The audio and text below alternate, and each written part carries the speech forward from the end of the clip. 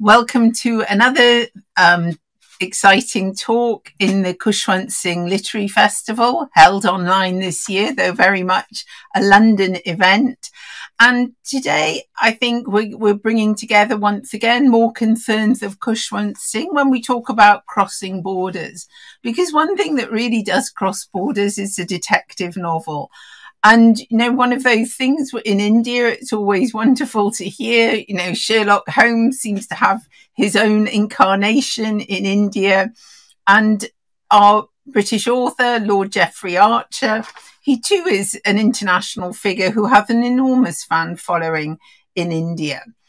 Today, he's going to be talking, well, do I have to introduce Jeffrey Archer? I suppose I ought to out of politeness, but he's published in 97 countries, which is really crossing borders, translated into 33 different languages, really one of the world's best-selling authors, as his sales now are about 275 million copies of his books, an author who really crosses borders. And he's talking today to Mihir Bose, who is based here in London and writes for many publications, as well as being a broadcast journalist and author of more than 30 books. His most recent book being The Nine Waves, The Extraordinary Story of Indian Cricket.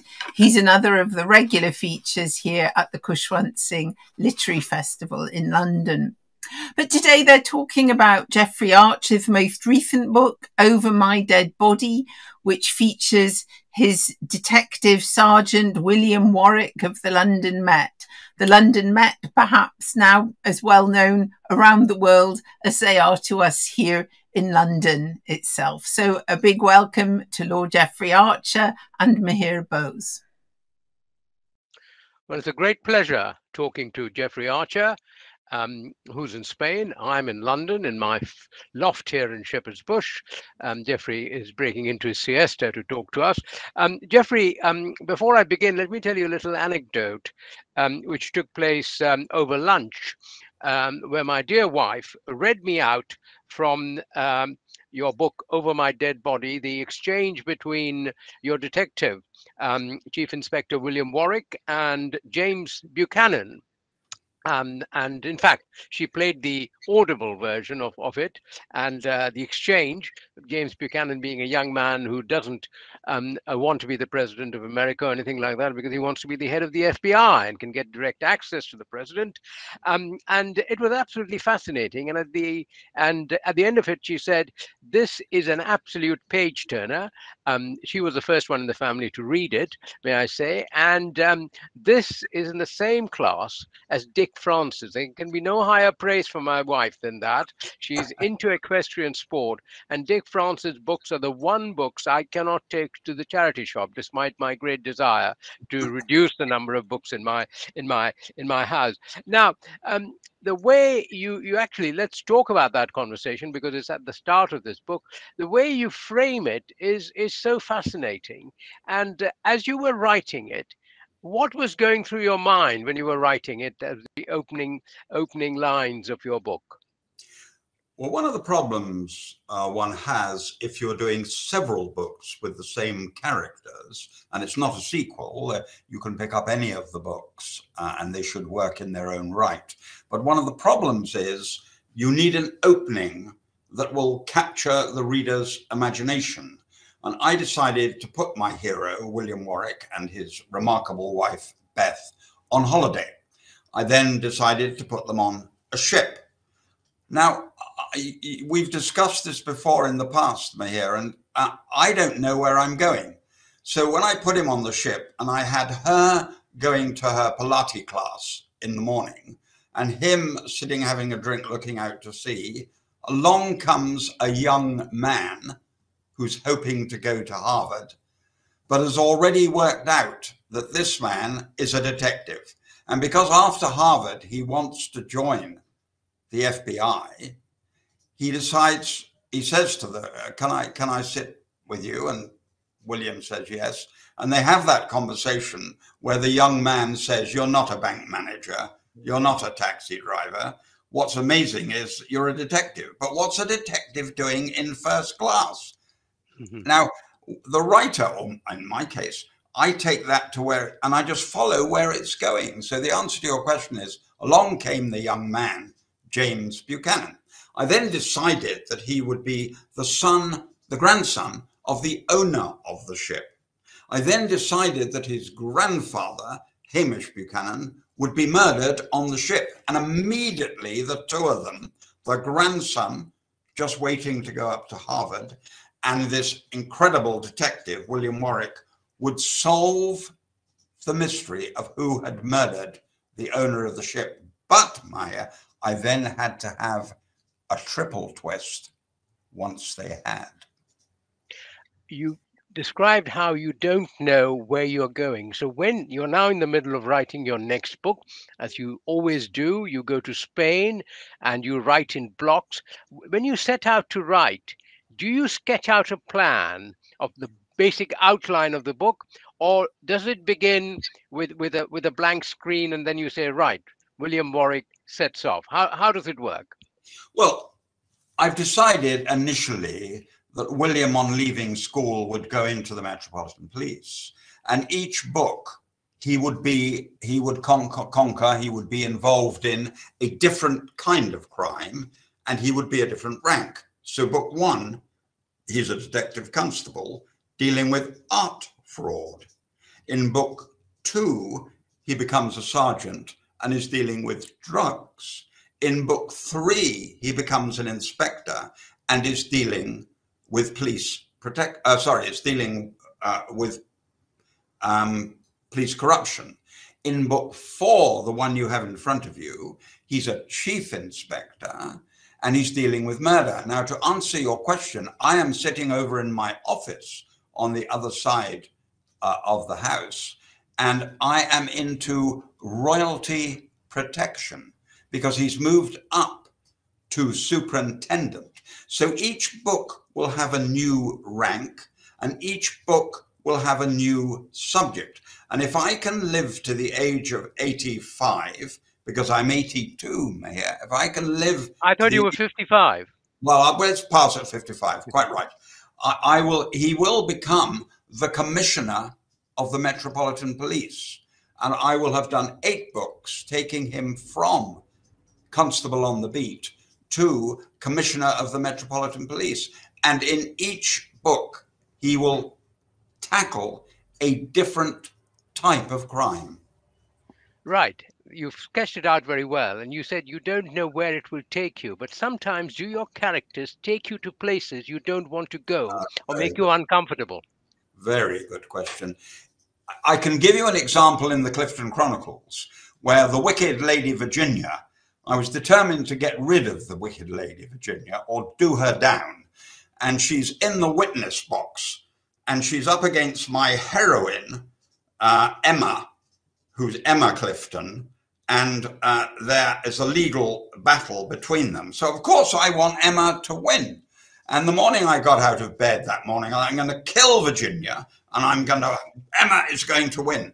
And Virginia gets into the witness box up against a leading QC, one of Britain's leading QCs, and he asks a question. And I wrote the question down, Mahir. I wrote the question down. And then the answer was, if you can't do better than that, I should try again. And wait a minute.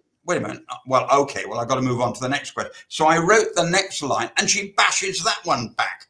And by the end of the 5 pages of the cross-examination, she had killed the QC, which was exactly opposite to what I intended when I got up at 6 o'clock that morning. So the answer to your question is, it goes where it takes me. So in effect, your characters can take you over in that sense. Oh, very much indeed. And some become more powerful and more interesting. I remember when I wrote The Prodigal Daughter, the story of the first woman president of the United States, and still, Maya, they haven't woken up and had one. And I wrote the story of the first woman president of the United States. I decided that Abel Rosnowski's daughter, Florentina, would have to have, living in New York, would have to have an English tutor, an English teacher. And she has this amazing Miss Treadgold. and Miss Treadgold comes over, and I got her in my mind, Mahir, for 5 pages maximum. In she comes, does her job, gets out. 173 pages later, she gets back on the boat and goes home. So you're quite right. I go where they take me. And in that process of going where they take you, have you had uncomfortable journeys?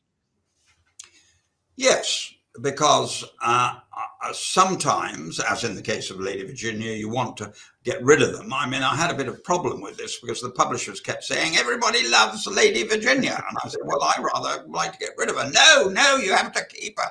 So yes, you do sometimes. And there was a case I wrote a book, As the Crow Flies, where my hero, Charlie Trumper, born in the East End of London as a barrow boy, and the story, it's a simple story. When you say, do you know where you're going? I knew he was going to be a barrow boy in the East End of London and would end up in the House of Lords. That's all I knew.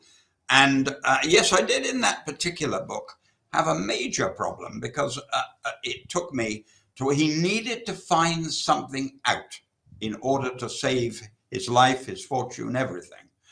And he knew there was one person alive who could give him that answer. And she was in a nursing home in Australia. So he gets on a plane, he goes to Australia, he gets to the nursing home, the door is open, and he says to the matron, I've come to see Mrs. So-and-so. And she says, well, I'm very, very sorry. She died last week. Now, I had to get myself out of that problem, because I liked the idea that after all his fighting to find out the thing that would save him, he was smashed at the last moment. And my very, very great editor of many years ago now no longer with us, the great Corlys Smith, who edited J.D. Salinger, a truly great editor, said, Geoffrey, if you've got a problem like that, don't avoid it. The problem will not be solved by the reader. It has to be solved by you. Don't find the easy way out, in which case the matron would have said, oh, yes, do come in. I'll take you to her. That's the easy way out. He said, you've stuffed yourself. Now get yourself out of that corner. And I walked round a golf course for 3 days. Trying to work out how, and then I got it. You get it sometimes, Maya, in a second, in a split second it comes. You get the basic idea, and then it takes a couple more hours perhaps to see how you use that basic idea. And it was very simple indeed. I turned her into a Scottish matron, and she said, as you've come all this way, would you be kind enough to take this letter back to England? Because it will save the post. So she hands him the letter and he reads the letter on the plane and everything is explained. So tell me, what is it about writers like you who want to kill one of their characters? And I'm thinking, well, even kill their leading character. I'm thinking about Arthur Conan Doyle actually killing Sherlock Holmes, then resurrecting him. Agatha Christie giving Poirot a last role. What is it? Is it that you get tired of it? Is it that you feel, oh, I've had enough of him. He's invaded my space. What is it? I mean, the character almost becomes a human being who's with you. Well, we know in the case of Agatha Christie and in the case of Sir Arthur Conan Doyle, we know historically that their publishers went down to their house, sat with them and said, the public want them alive. And he pointed out that they're dead. In the case of Conan Doyle, he said, well, revive him. And he did.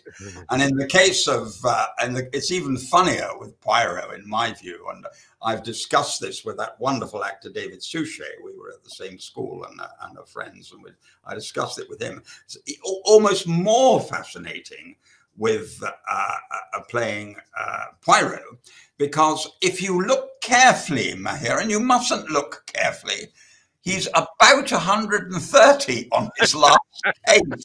And he's been around forever. And because the public loved him, she kept him going. But I don't know how many books there are, 50, 60 of them. And you couldn't have done all those cases in 20 years. But what a wonderful character. And yes, now in my own case, yes, I felt originally with the Clifton Chronicles, it was good for 3 books. And then I got them to 3 books and they were only 40. So the publisher said, for heaven's sake, keep going. So I then got to 5 books and they were around 60, and I could see the ending. I could see that Harry would eventually die and write his last book. And I could see that Emma was going to become a government minister, a woman government minister in a conservative government. And I could see all that. And that got me into the 70s. Now, the problem with the 70s, when they get to the 70s, you're not meant to be doing as much as you used to do. So frankly, 7 books was enough. I got to the end. I thought I was very happy when it was the end of the 7 books. But in answer to your question, that was originally meant to be 3 books. We talked about Agatha Christie and Arthur Conan Doyle. What is interesting about them is that their central detective character actually is always somebody who proves Scotland Yard detectives to be idiots. Poirot is infinitely superior to Inspector Japp. Sherlock Holmes is, the detective hardly features. He's that individual loner. Poirot is actually an extraordinary character in the sense that the Belgium comes over and teaches the English how to be a detective. In your case, what you've done is you've made a Scotland Yard detective into the central figure. And in a way, you are treading a very different line to those detective fiction writers who've been part of the British tradition for almost 100 years. Were you aware when you started, because detective fiction is not the first thing you wrote, when you started on this, that you were doing something that, if you like, the great genre of detective fiction writing in Britain hadn't done? Well, it's kind of you to say so. And indeed, the head of the crime club in England said that the idea of a detective going from constable to commissioner in 8 books and having 8 different crimes to solve, 8 different types of crimes. He said, I cannot think why it hasn't been thought of years ago. This was the head of the crime. And the truth is, I did want to go down a different route. And I did like the idea of this very clever young man saying to his father, a distinguished QC, no, I'm not going to read law at Cambridge. I'm going to go to London University and I'm going to become a constable on the beat. So that was the route I was going. And I hadn't thought of it quite in the way you've expressed it. But actually, now you've said it that way, Meher, I'm rather glad that I went down a completely different route. Now, the detective in question is based on a man called Detective Chief Superintendent John Sutherland, who was head of the murder squad and sadly had a mental breakdown in what he described himself in his brilliant book as one murder too many. Now, I met him at an Advent Carol service in London for the House of Commons and the House of Lords, and he was reading one of the lessons. And I had a word with him afterwards and said, look, I'm just starting these books about William Warwick. And as far as I can see, you are William Warwick. And you've had a brilliant career. You got to Detective Chief Superintendent before you were 40, absolutely remarkable. And will you be my chief researcher? And he turned me down because he said he was recovering, quite rightly, recovering from this terrible experience. And I got halfway through. And then I rang him up, I don't know, 6-9 months later and said, do you feel any different? He said, yeah, I feel a lot better, he said, and I'd rather like to take up the challenge. So when I finished about the 5th or 6th draft, I sent it to him and a remarkable lady called Detective Sergeant Michelle Roycroft, who was in the drug squad for 25 years and is retired as well. And they both get the 5th or 6th draft. And what they do is they correct silly mistakes. Give you an example of one this afternoon, Meher. One this afternoon, where I'm now on the 7th, 8th, and 9th draft. So I've got their remarks. And they will change perhaps just one word. For example, I said at the end of one thing, and you will do X and Y. And they said, no, you have to put the words, he was cautioned, not he had the rights read out to him. I read he had his right. He said, no, that's American. You've got to say he was arrested and then cautioned.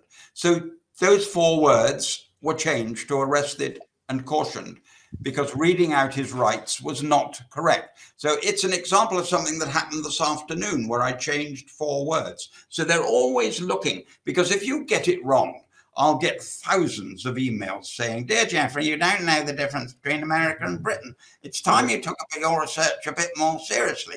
So I'm very lucky to have these 2 remarkable former police officers who do just that. Just occasionally, if I'm very lucky, they come up with an anecdote as well that has happened in their life. The best one I ever remember, and I haven't been able to use yet, and I know it to be true, but I haven't been able to use it, is Michelle, who's about, I don't know, 5'8", now a former officer. She told me of a case where she was chasing a drug baron and dived into the top of the roof of his car and stopped him driving. Well, I don't know about you, but I wouldn't have had the guts to do that. Count me out on that one. But she clearly did it. And I haven't yet been able to get it into a book. Well, you clearly share with another great British writer, Somerset Maugham, who said you've got to constantly polish your work. So, I mean, you know, the drafts have to go on and on. But is there a process where you say, no, it's got to stop now? Or you are, when you submit the manuscript or typescript to your publisher, you finally feel it can't be bettered? It's a very interesting question, because when you say can't be bettered, you can only do as well as you can do. Someone else may feel even then it's not good enough. That's fine. You must do the best you can do, which is why I go on to about 14 drafts. And if someone says, well, it's not very good, Jeffrey, that's fine. I can't do it. I have to tell myself it's the best I can do. Now, in the case of Somerset Maugham, you raise a very interesting case there. And I thought he was a great writer, by the way. I was brought up to believe. I know nobody remembers him now. Well, it's sad, because I think The Bell Ringer is a masterpiece. Yeah. And The Rain as a short story is one of the great short stories. Yeah. Beautiful, beautiful. And Mr. Know-All is terrific. So I learnt a lot from him. I've written 92 short stories myself and consider him. H.H. Munro, Saki, Maupassant, O. Henry. I think these are the great short story writers. Now, in your own country, of course, I include an absolute giant in R.K. Narayan. I think he's one of the great short story writers of all time. And how he didn't get the Nobel Prize is a comment on the Nobel Prize Committee, not on Mr. R.K. Narayan.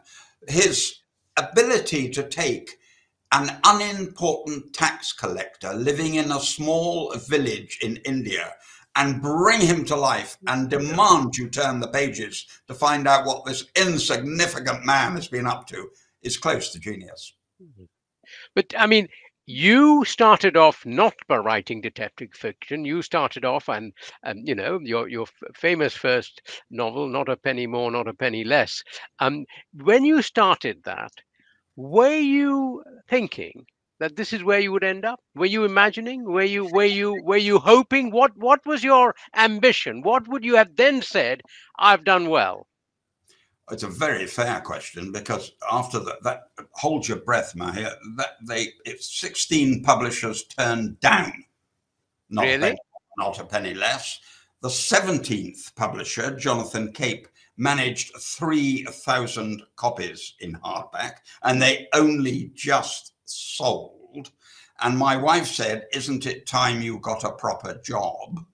But it all changed when I wrote Cain and Abel. The whole world changed for me when and now in your country, I see the Indian Times think 100 million people have read Cain and Abel in India.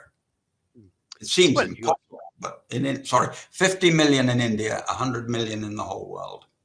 Yeah, well, I mean, you've always been a great story writer. You can tell a story, which is what it's all about, and you can tell it, and you can make believable characters where you believe that these people are there next to you. That's been your great virtue, great ability, all right from the beginning. I remember speaking to Richard Cohen about you, who edited your books, and what a great story writer you were, what a great storyteller you were, which is not a gift many people have. And we were talking about Somerset Maugham. I think Somerset Maugham had that Yeah, but capability. that's, But that's the point, if I may interrupt you, Mayor. You're making the point yourself.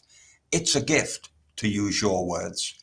It's a gift. You can't pop down to Marks and Spencer's and order a couple of stories. It's a gift, like playing the violin, like being an opera singer, like being an Olympic athlete. It's a gift. did you always have it as a child? Well, I was always, I think, a raconteur, and I've always loved public speaking. So I wasn't aware that I had it until I put pen to paper. And what made you? I mean, you've written a range of things. You've written short stories. You've written plays. Normally writers, if they're successful, stick to one genre. What made you diversify in such a way? Well, I love the theatre. I go to theatre when I'm in London. I'll go to the theatre twice a week. I'm a big theatre fan. I can even tell you the 2 shows I saw the week before I flew out to Spain. That's how much. I can even tell you the show I'm going to see the day I fly back. That's how much I love the theatre. So writing 3 plays was quite natural. But don't forget, Mahir, I'm 82 years old. I've had a long enough life to experiment with other forms of writing. One point, your blurb in your book mentions your great interests, talks about your passionate interest in arts, but it doesn't mention an interest of yours that I'm very well aware of, and that is where we've always met, your interest in sport, in cricket. The point I'm trying to make to you here is, does this not reflect something? I've lived in England now half a century, and it's always struck me, and this is even more true of India, Indians are even more pedantic than the British ever will be. And that there is this difference between arties and hearties, which is not true in America. One of my all-time favorite authors is David Halberstam, a great New York Times journalist, sadly died in a car crash, wrote some brilliant books, who actually wrote a book on baseball, covered baseball. Do you feel that in Britain, despite the fact that you support a minor county, Somerset, not Surrey, the greatest cricket county in the world, but do you feel that because of the fact that there is a difference between arties and hearties, and to a certain extent you have not had the sort of attention on the literary pages that you should have had? Well, it's very kind of you to say so. And I remember sitting with you at Lord's and you discussing this in a very serious way.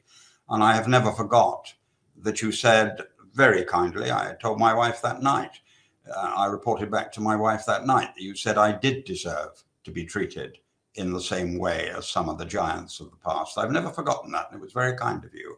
But the answer Well, that is true. It's very kind. I answer to your cricket point.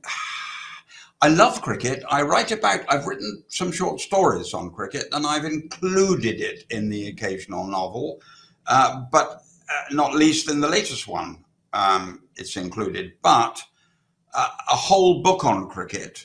It's like Indians very kindly come up to me in the street and say, "We want your great Indian novel." And I say, "Wait a moment, I'm an Englishman. If I tried to write the great English novel, you'd fall about laughing." I said, "I love the Indians and I come as often as I can. And of course, I sit with idiots like you because you and I are as mad about cricket. I mean, we both have this passion for cricket. And God help us when we sit next together when England are playing India. I avoid you when India are playing India. But I don't feel confident enough, Meher, to actually write a book on cricket. And don't forget, you've spent your life as one of the leading sports writers, and you've written books, amazing books on the history of Indian cricket. So I might equally say to you, where's your novel? I started off wanting to be a novelist, but I couldn't write. I couldn't create a character. But the point is, what the point here is that you have therefore, had you been an American, you would have been not treated on the literary pages as if you were just a That's correct. popular fiction writer. That's the point I'm trying to get at. Yes, I think you're right. It's kind of you to say so. I've won awards in France, in Italy, in the United States and Ireland.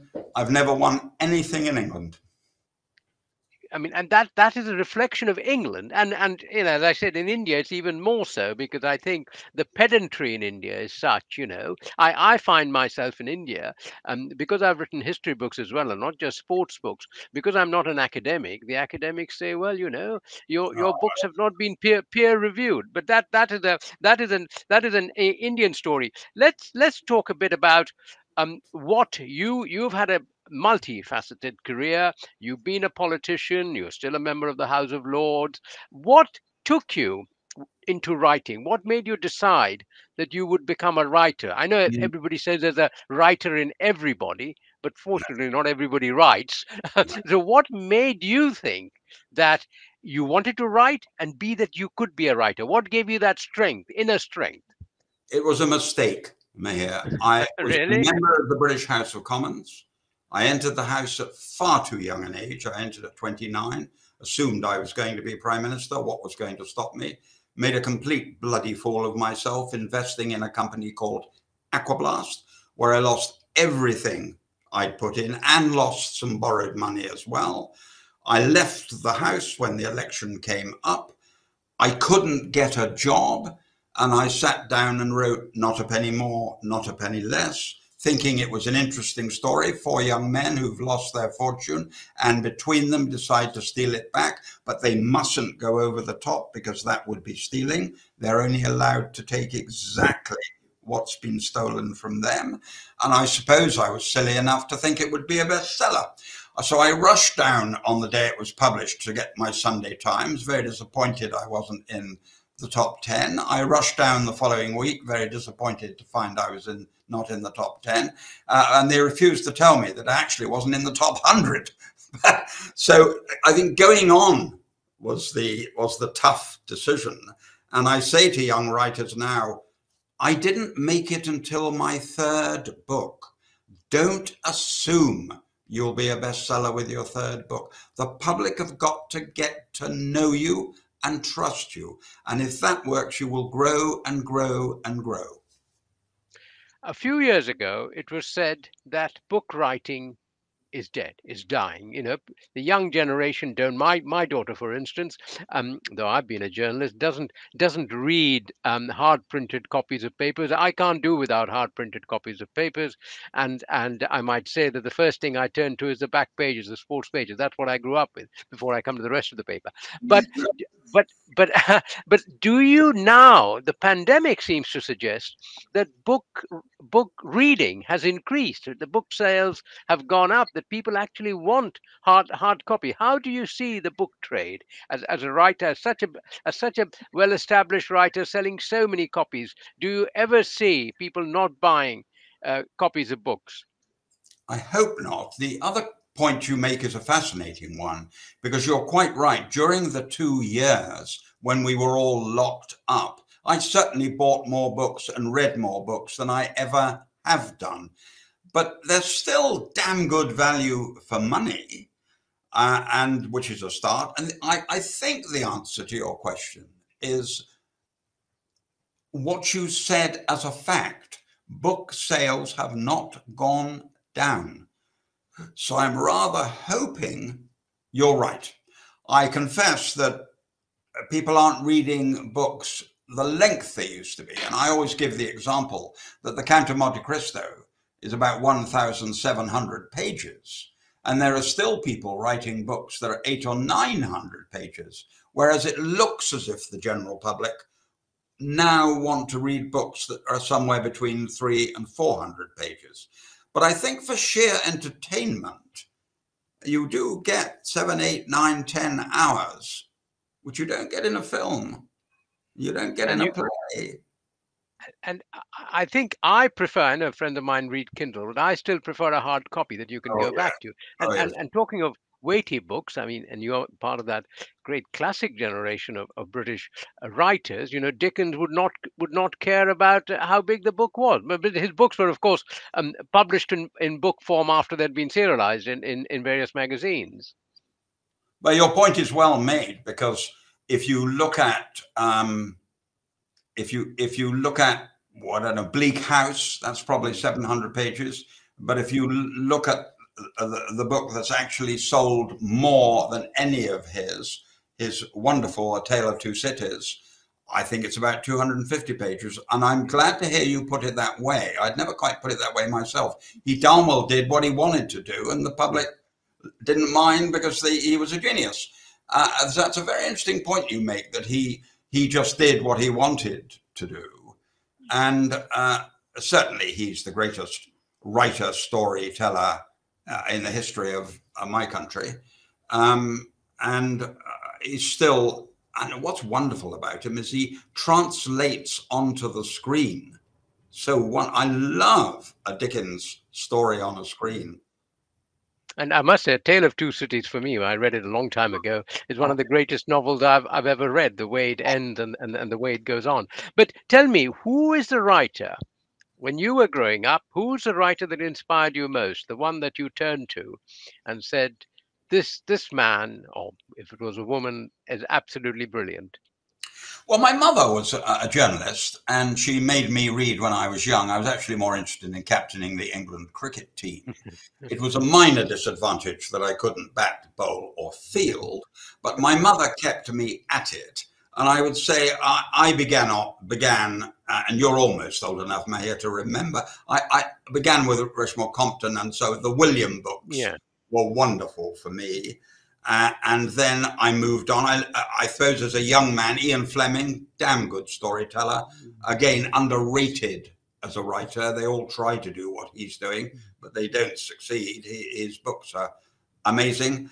But in old age, and you must tell me yours so that I can read them tonight. In old age, and by that I mean 60, and I'm now 82.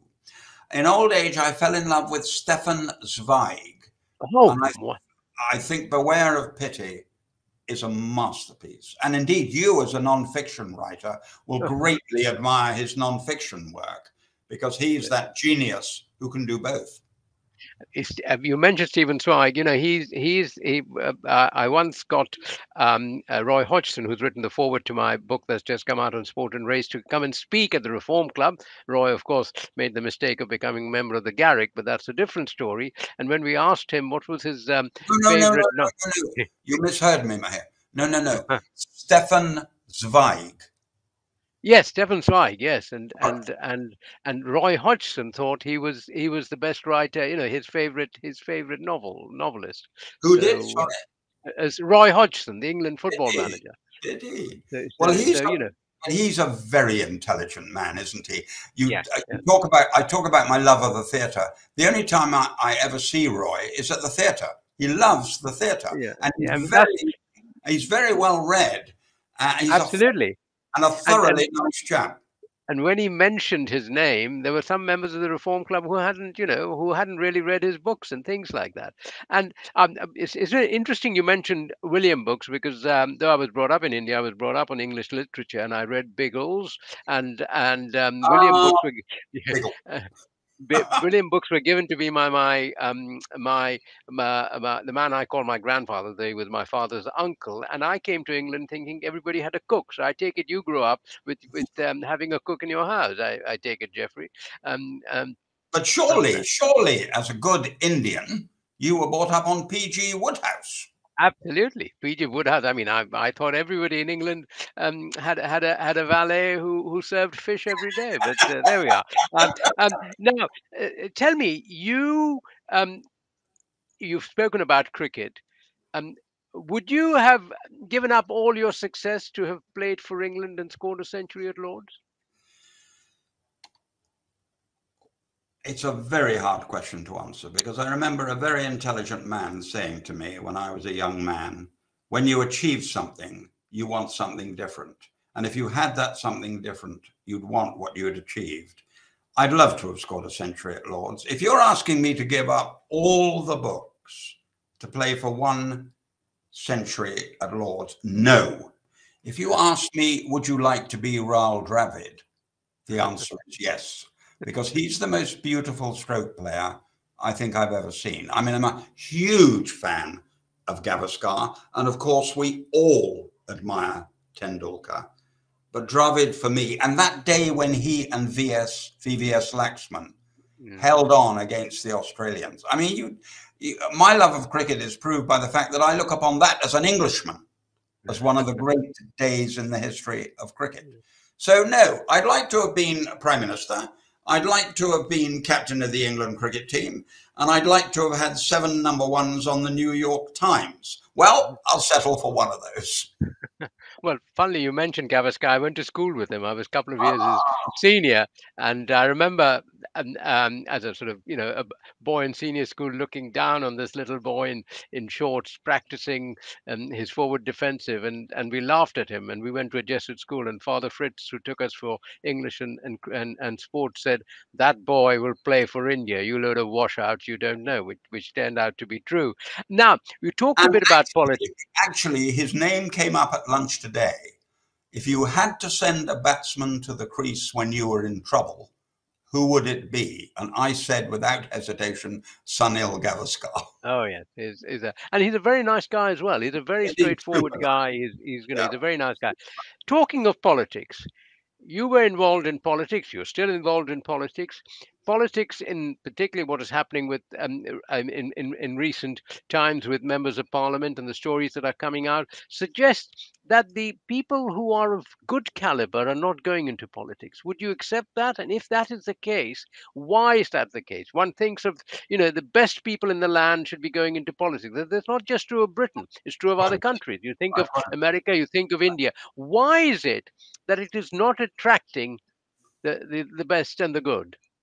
I can best describe this when I was asked some time ago to speak. So it's not right up to date, but 15 years ago, I was asked to speak to the Kit Kat Club in England, which is for women who've achieved managing director, chairman, or chief executive before the age of 40.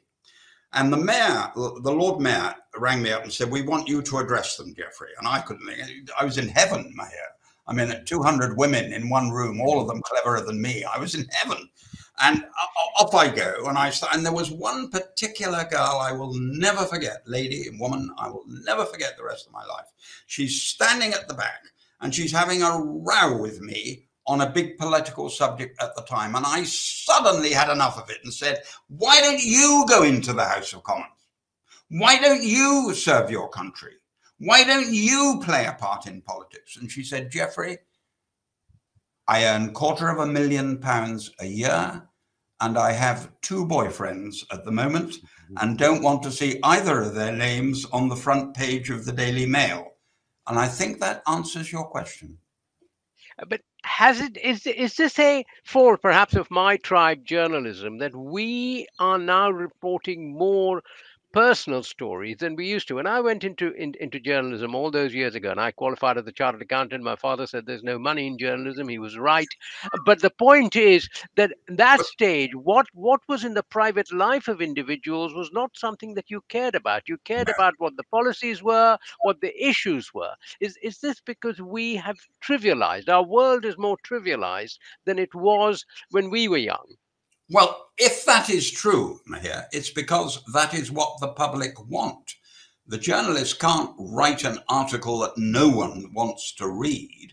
And in England at the moment, we've got Wayne Rooney in court against Vardy, and it's on the front pages every day. I happen to think and it's getting about the same coverage as Ukraine.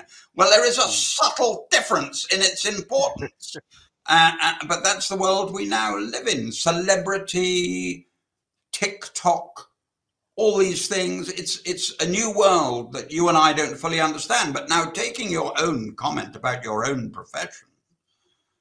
Wow. When I was at Oxford, the very best people wanted to be journalists. Nowadays, it's very hard to get a job in journalism. The newspapers are not selling, as you well know.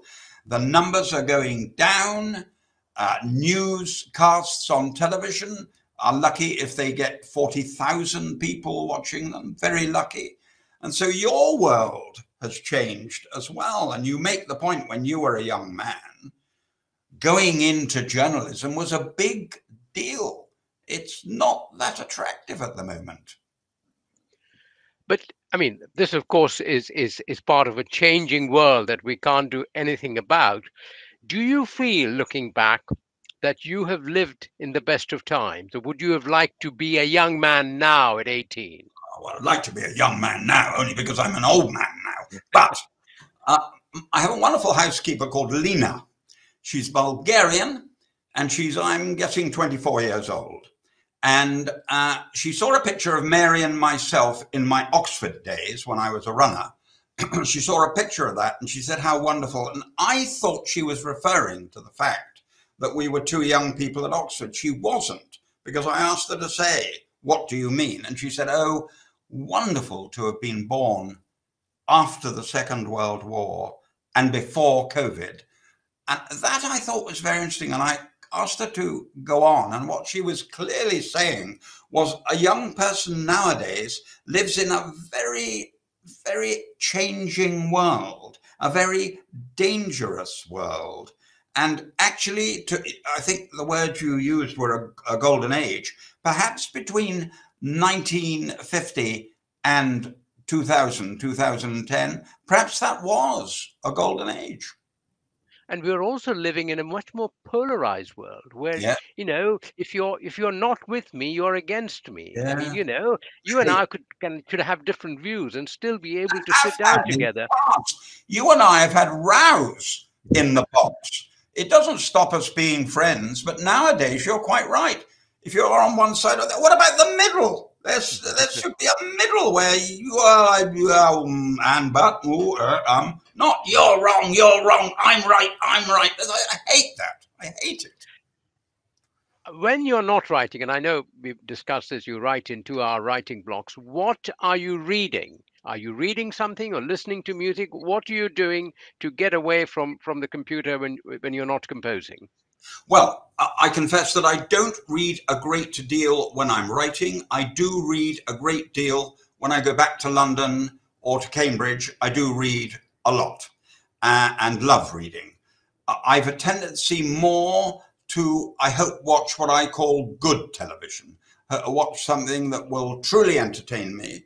And I can give you some examples. I've been loving, and I hope you've seen it, my dear. I've been loving Call My Agent, the French. Oh, yes. I think so. That sort of thing for me in the evening is a lovely getaway. But I would be bound to add that I have been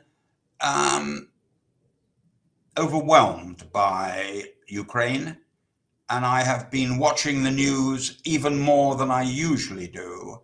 And the delight of seeing those very brave people fight to save their nation, and just the belief. I read more carefully the reports that are coming out of the Ministry of Defense, because they're not prejudiced. They're not on the Russian side. They're not on the Ukrainian side. They're giving you a report.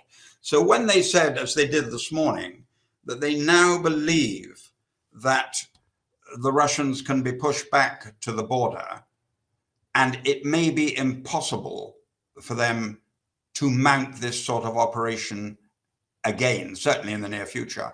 And you add to that the Swedish and the Finnish joining NATO, that has had me as glued as any book.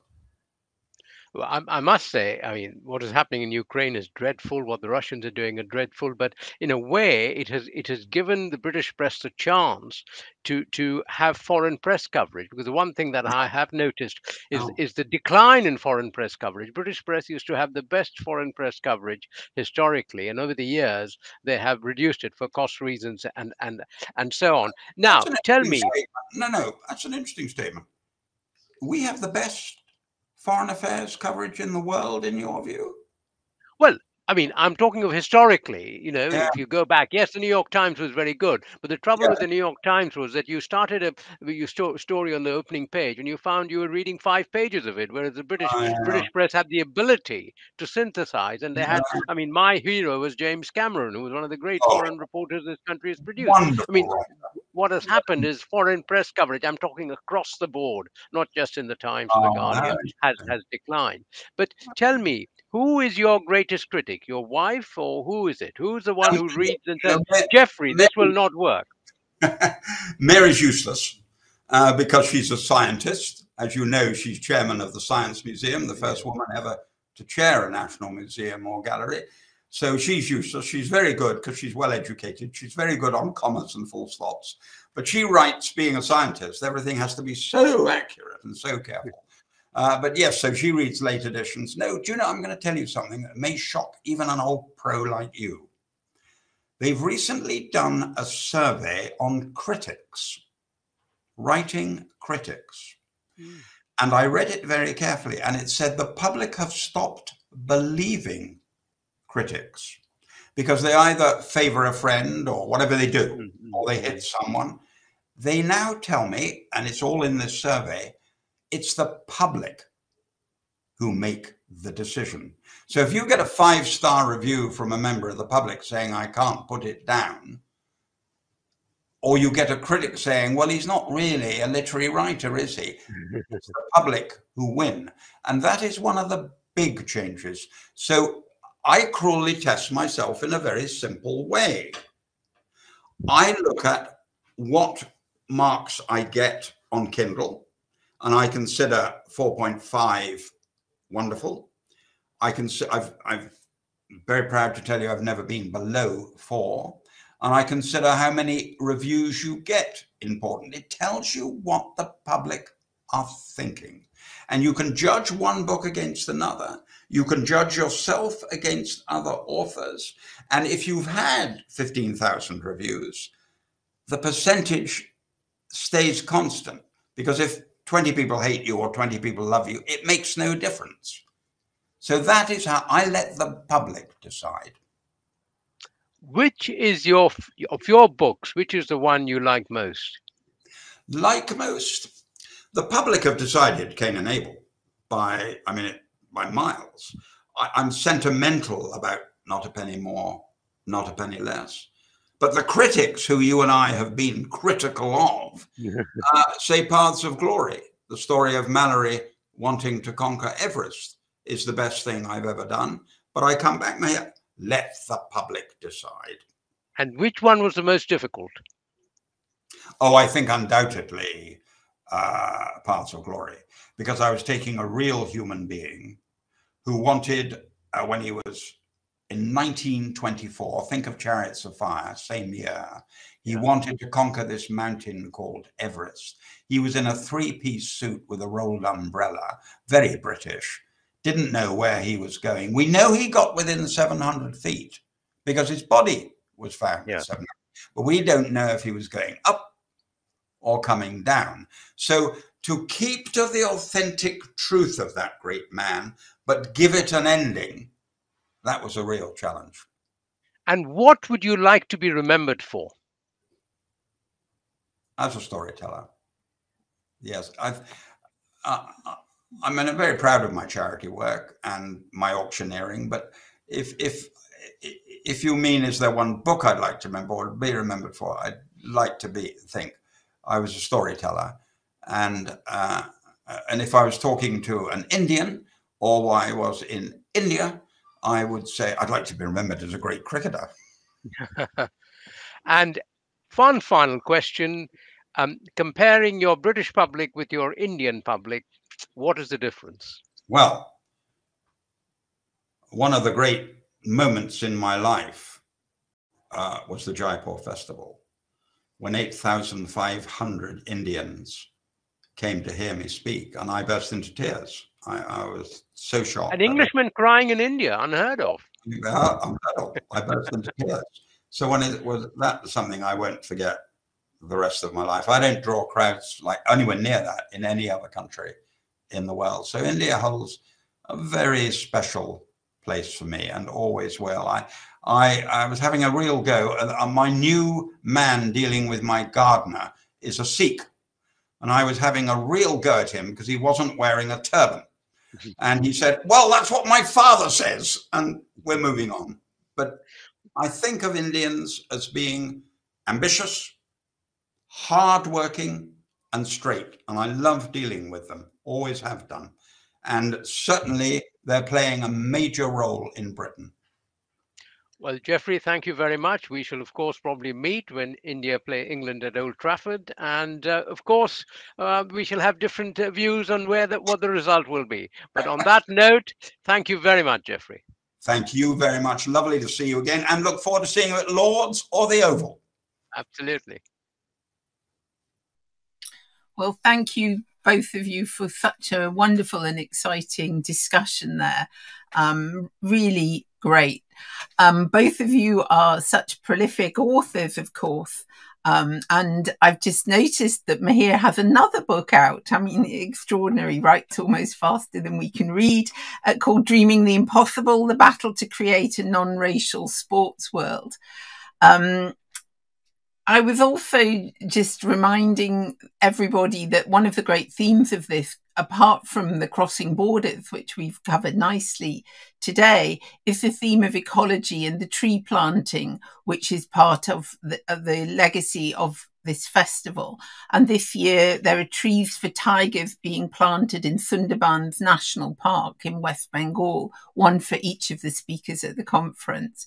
Maybe next time one of you might be writing about the Sundarbans and West Bengal, and perhaps we could have our detective from the Met turning up and tracking tiger smuggling. Just a little suggestion from my part anyway for another book. Thank you both so much for contributing to this festival and keeping the legacy of Khushwant Singh alive. Thank you.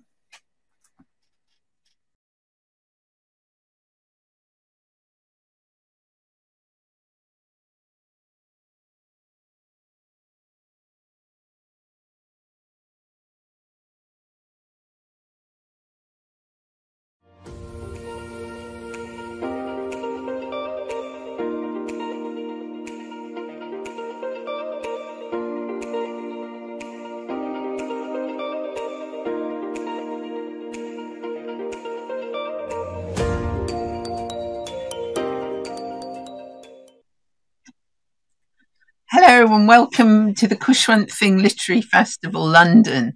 I'm sure many of you will have been here on earlier occasions when we've gathered in London in person to celebrate the life and work of Khushwant Singh. But even online, I think we can still have some real flavour of him and his work and his times, perhaps. And welcome to you all. So the Literary Festival is to promote the legacy of Khushwant Singh, who was an author, a scholar, journalist and iconoclast, and we discuss the values he stood for and address his concerns. London is a place where we do this because he worked and studied here, and this shaped many of his ideas in his later life. He's interested in a closer ties between India and Pakistan, equal opportunities for women, and disseminating values of democracy, tolerance and compassion. And one of his major concerns was also ecology. And in the festival, we give all the speakers a certificate about planting a tree for them in the Sundarbans area of West Bengal.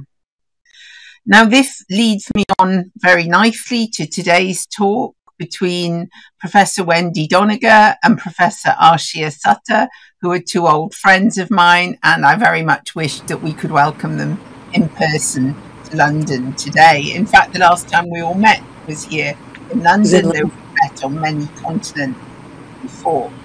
Arshia Sutta, you probably know from her work on translations. She was Wendy's student in the 1980s. At the University of Chicago, where she did a PhD in South Asian languages and civilization. And her major work has been in the epics, particularly her translations of the Ramayana, though she's also translated the Katha Sarit Sagara, and many other texts. And many of you will also know her work writing shorter pieces in magazines and newspapers and online in India. So she's an ideal person to be talking to Professor Wendy Doniger, who, in the manner of all eminent people, has given me a ridiculously short CV here, which doesn't do anything to encapsulate her great contribution to the world of South Asian studies and storytelling more widely. So many books with so many titles that I can hardly begin to mention them, although I remember being fascinated by them when I was an undergraduate many years ago, as she formerly taught in my home institution, SOAS, and wrote books with wonderful titles like Women, Androgynes and Other Mythical Beasts. And that's always my favourite, of course, of her books, but she's probably known to a new generation through her volumes on Hinduism, which came out lately and not without some controversy, which I think Khushwant Singh would have loved. But I think Khushwant Singh would really like to have met Wendy at the time she wrote this book, because he was always fond of beautiful young women, though I know we shouldn't say that these days. And Wendy's remarkable book, which is just coming out with Speaking Tiger in Delhi, is called An American Girl in India, Letters and Recollections of her time there as a student in 1963 to 4. And it's a fascinating document, as Arshia will, of course, be telling us, because, you know, this is about initial impressions of somebody who went on to hold one of the most prestigious positions in South Asian studies, and I can never pronounce this properly, Wendy, Mircea Eliade. That's it. Professor, Distinguished Service Professor at the University of Chicago, now Emerita, and working on the history of religion. Now, this book, I think, will be of great interest to many, looking back at the historical document as well as Wendy's own personal life. So I'll hand it over to you, Arshia, and I look forward to joining you again for the discussion. Welcome both to a virtual London. Thank you, Rachel. Thank you, Rachel. And hello, Wendy. Hello, Arshia. Together How are again. You today? Together again. Rachel very correctly said that I was your student, but I do want to say that I'm still your student, and I will always be your student, and you will always be my teacher. But having said that, I also want to say that you are really one of my dearest friends, and people know you as a scholar. Many of us have the great good fortune personally, and your warmth, your generosity, your sense of humor, your sense of loyalty, all of that is visible in this book when you were 22 years old. And I think that is fantastic, that even people who don't know you personally get to enjoy that part of you, the person behind all the degrees and the accolades and the big chairs and and the beautiful Indian shawls and the red lipstick. And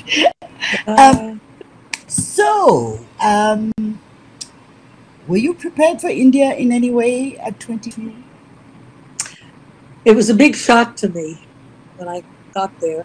I was so sheltered. I haven't been out of the States.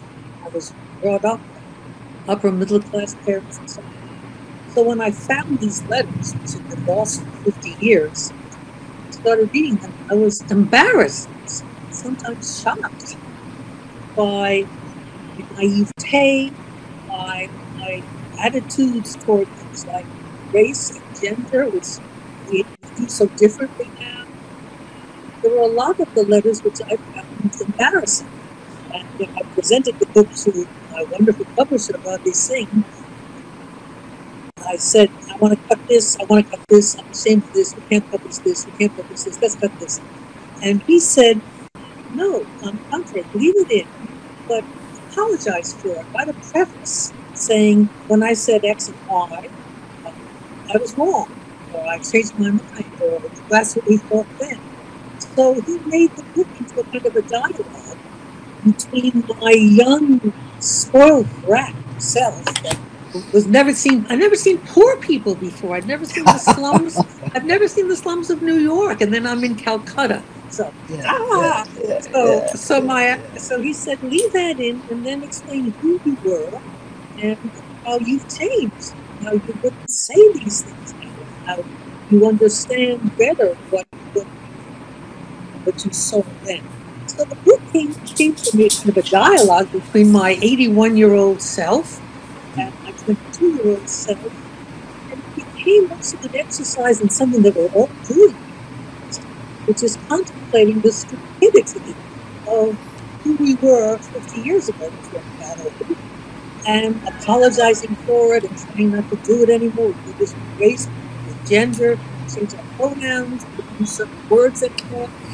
So this book is about that too. It's about who I was then and who I am now, and how I have to apologize for a lot.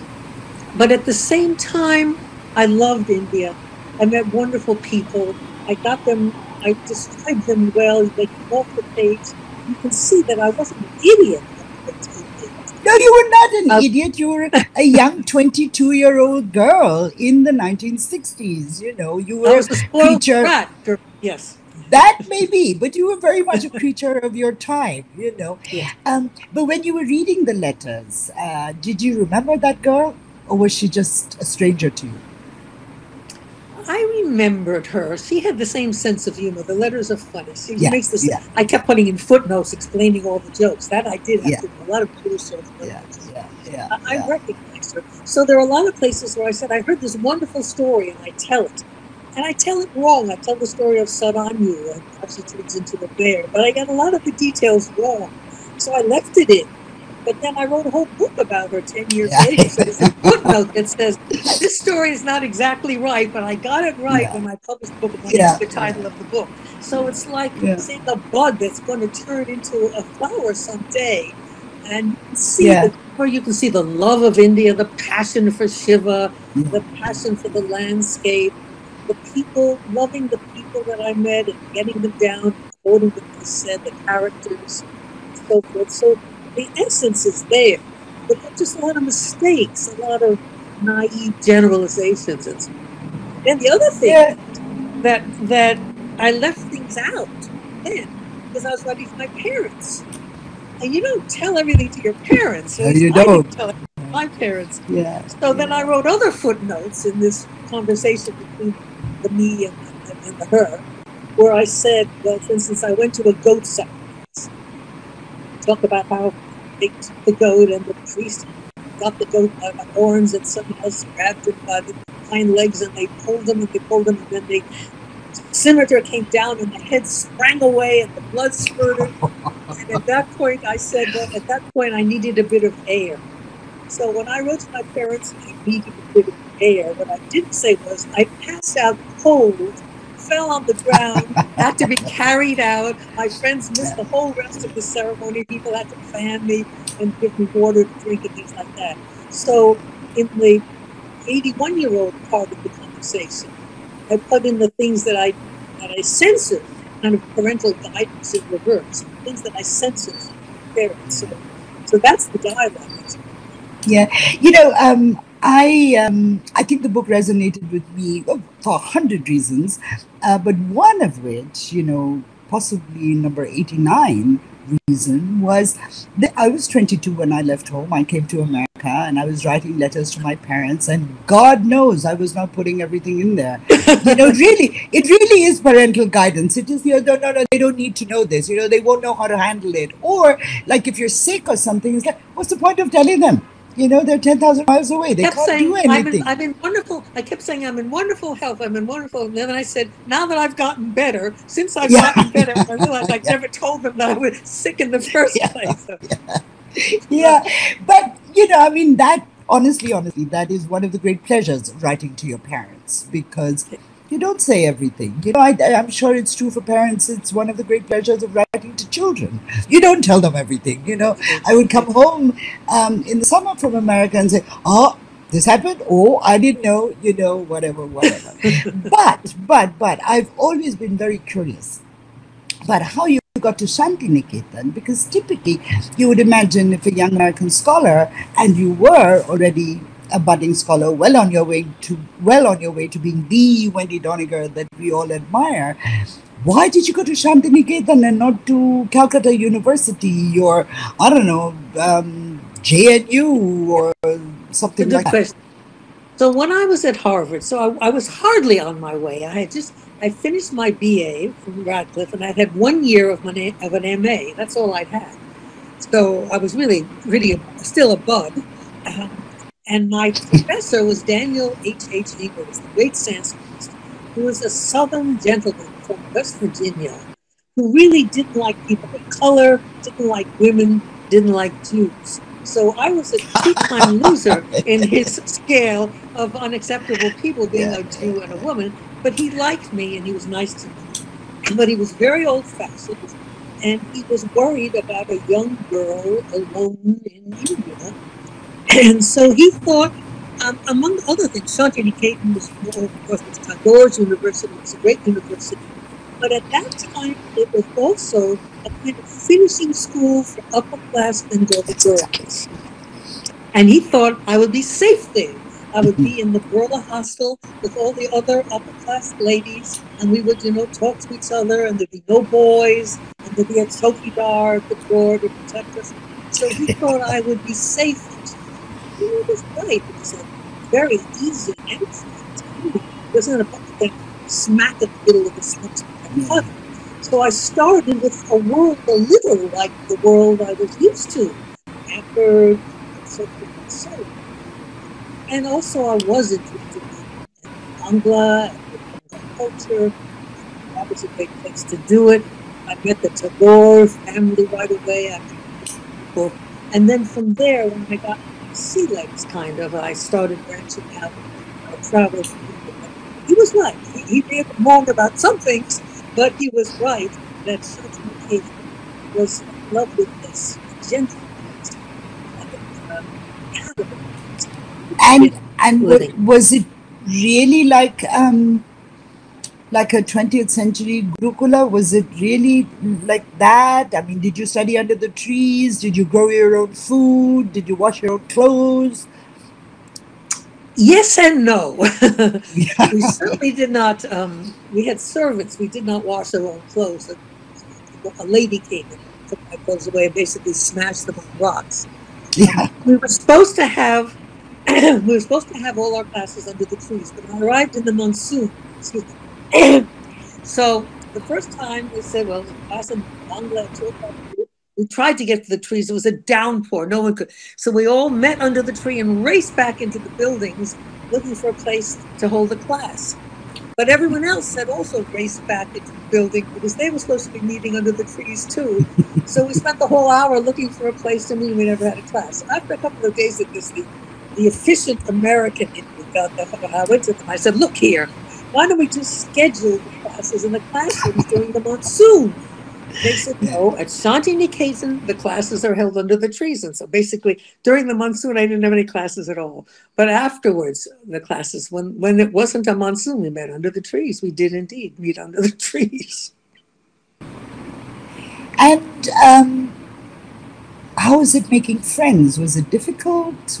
Was your general extroverted nature just, made it simple? I don't know why it was simple, but I right away met some wonderful people. What I found most interesting, I read the letters myself after 15 years. It was almost like reading somebody else's letter. They're lost for so long. Meeting the characters that I met Miss Judy Roy. We became friends. And then I met this wonderful Punjabi girl named Chansha, who is in many ways, I think, the heroine of the book. A high-spirited, chubby, fast-talking, sort of take no nonsense from anyone kind of a person who looked after me and took care of me and told wonderful stories. So she's in some ways the heroine. I met her right away. She immediately realized that I was helpless and stupid She had to take care of me. She did everything for me. She yelled at my servant, "They're not doing this right." She made them do it right. And she was great. She had one of her, there's some very sad stories from her. She told me about what it was like to be a Hindu in Lahore when partition occurred and the killings. There's some rather dramatic and terrible stories in the letters that she told me, but she was also very funny. Her father was a Sikh, and Chanchal said she got into a lot of trouble once because when she was in school, when she was 6 or 7 years old, they were learning English, and the teacher asked her what the word meat meant. And Chanchal said it without ice. And she got her father into a lot of... She told me about her grandmother, who was very high caste, very, very fussy about pollution, and she kept the kitchen really clean. And to run in from outside and touch as many pots as she could and then run out again, and her grandmother then washed all the pots and things like that. So she's a great character in the letters. And Mistuni Roy, also very serious, a beautiful, talented young woman. So I met these people in Shantiniketan. I met people on trains. People were just nice to me. There was a time I was on a train from Bolpur, which is where Shantiniketan is, down to Calcutta. And along the way, everybody was eating their lunch, and I didn't have anything with me. And a man said, "Aren't you eating your lunch?" And I said, "Well, I had some, but I left them in Shantiniketan." So when we next stopped, he ran out of the train, bought some food, it wasn't even bananas, and came back in and offered it to me. And he said, "Because you left your bananas in Shantiniketan." And that was a wonderful, it was a complete stranger. So we sang songs on trains. We exchanged poems on trains, on buses too. I was on a bus once, and the bus stopped. No, it was a train. I was on a train, and I had to wait for another train. And the train master invited us to his little knee and fed us some food, and it was time for the train to leave. And I said, "We better go." He said, "No, I'm the train master. They have to wait for us." He insisted that we have more tea, and every train is waiting. And finally we got on, and he started the train. And that's when I learned why it is that Indian trains were never on time. Things like that. Never on time, yeah. So things like that happened all the time. It was wonderful. Yeah. Well, trains, until fairly recently, this commensality in trains is just amazing, and honest, singing together, sharing food, telling stories, arranging marriages, all kinds of stuff. I mean, they become this little microcosm, and train journeys used to be really lots and lots of fun. But it's nice that they took a foreigner in. It wasn't Indians with Indians. It was an American girl. It was nice. They let me into that commensality. That was what was nice. Yeah. So many memories, Wendy, from that short year. What is your I have my favorite stories in the book. What is your standout memory? What do you love to remember? What is the memory that gives you pleasure? I think there are several. It's hard to choose one. But the first thing that comes to mind, and that in the letters, it wasn't even a memory, is what I was reminded of when I read the letters.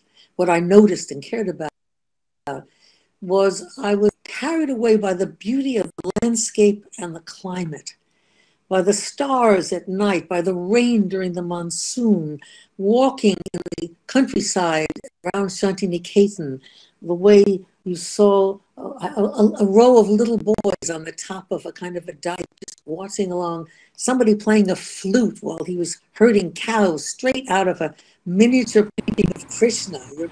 It was very mythological to me, the way the landscape came to life, and the way the architecture of the landscape, the way that the Hindu temples were like just sort of larger mounds than the other ones that you found in the countryside, and the way that the monsoon started, the way the monsoon ended.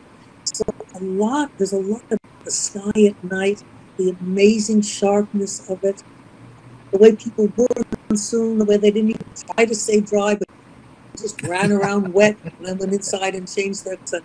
So I was amazed by the climate of the landscape. The other thing which I wrote a lot about, which I do remember vividly, was that I learned a lot about one particular kind of Indian music, which was the charod, and in particular the playing of Ali Akbar Khan, whom I met in Calcutta and was sway with, and followed him around. He took me to his concerts. He helped me buy a charod, and he taught me to play it. So I spent a lot of time learning about it. And I wrote in the letters a lot about how what I loved about Indian music is that it didn't bum, bum, bum, bum, bum, the way European music I knew went, but it went the way it slurred between the notes. So it was my first real experience of that kind of Indian music. I was very scornful of Ravi Shankar and the sitar. I also met the two played together. But I didn't really like Ravi Shankar. And I loved the way he played. So there's a lot about that particular kind of music. It's a concert after concert. So that was near the end of my stay. That was in December. So it was after the monsoon. But I loved it. That's very powerful. Yeah. Yeah. But you know, again, I mean, seeing that I've known you for just about, well, more than half my life, these two things are very much the Wendy that I know. This sort of very profound or very deep connection with nature, and you're always looking at the stars, and in this case the ocean, and how much music is in your life. Show you where I am. Here we're talking about nature. So here I am. Yeah, show everybody you are. Yeah. On the coast of Cape Cod. This is Cape Cod Bay. This is that's what I see from my window as I. There's a marsh, and beyond the marsh is the sea. So this is a happy place for me. I must say, lots of birds too. I interrupted you. Well, go ahead. Go ahead. No.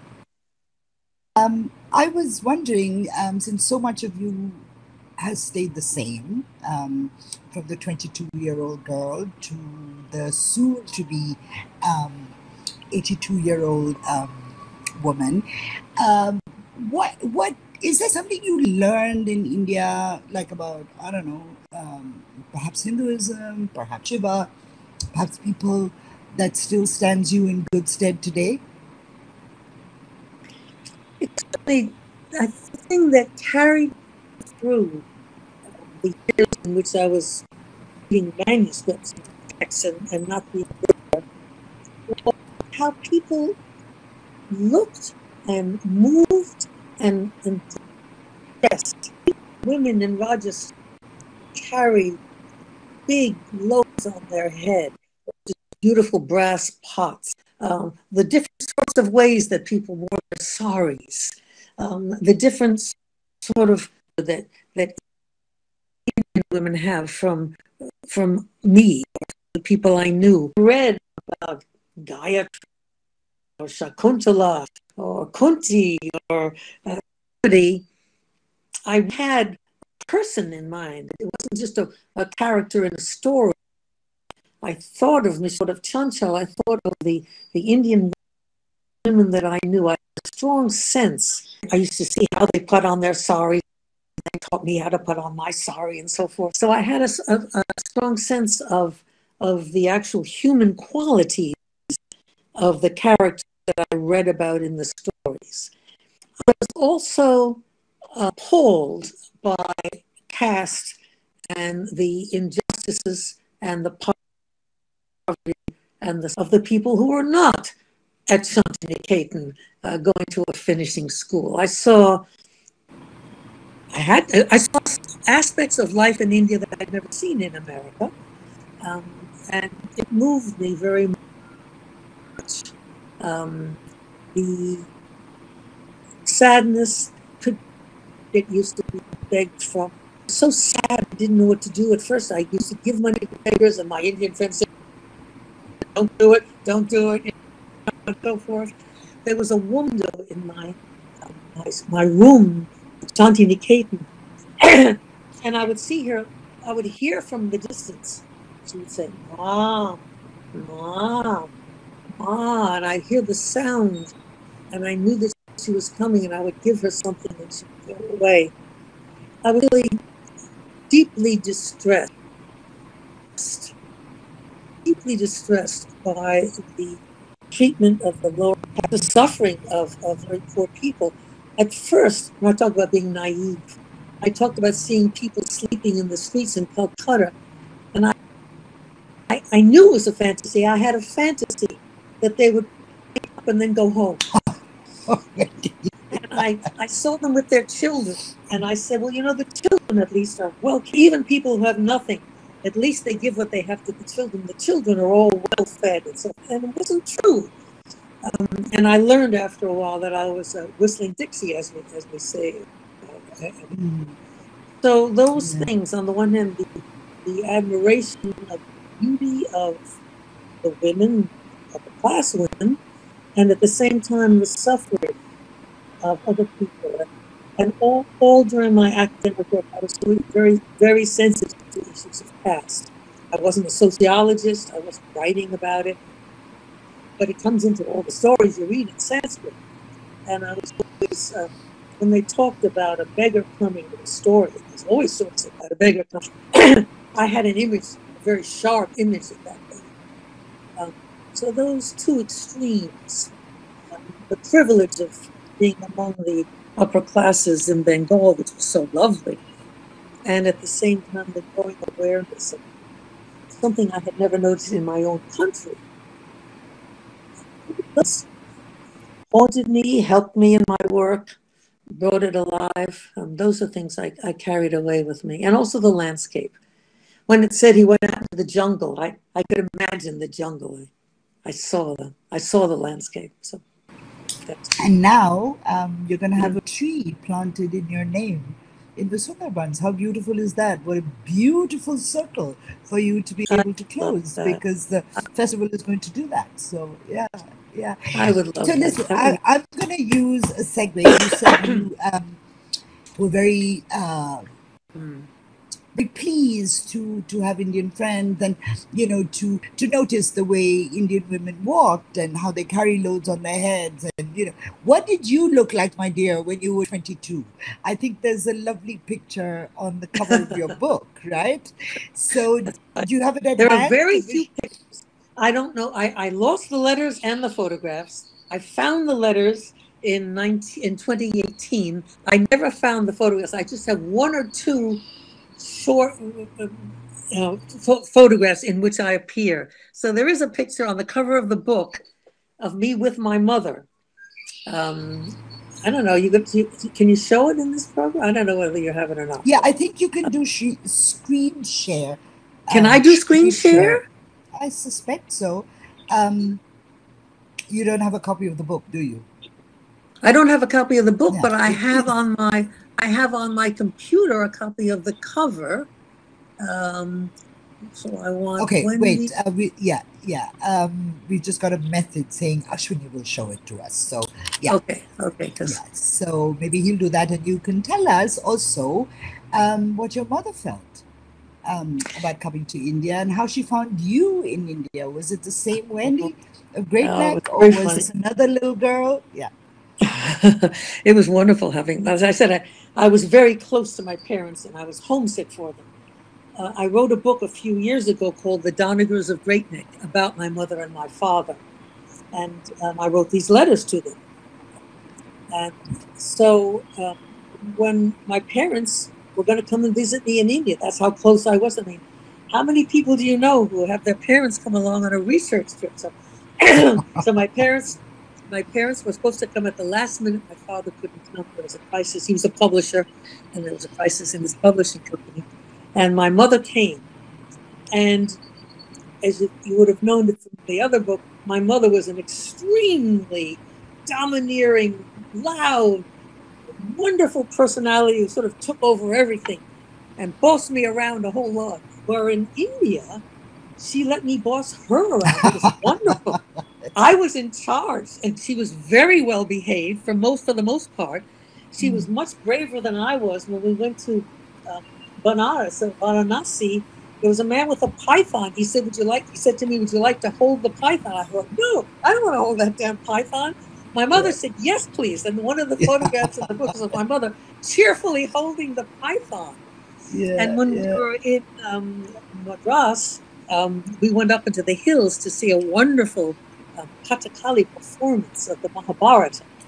There's a picture of that in the book too.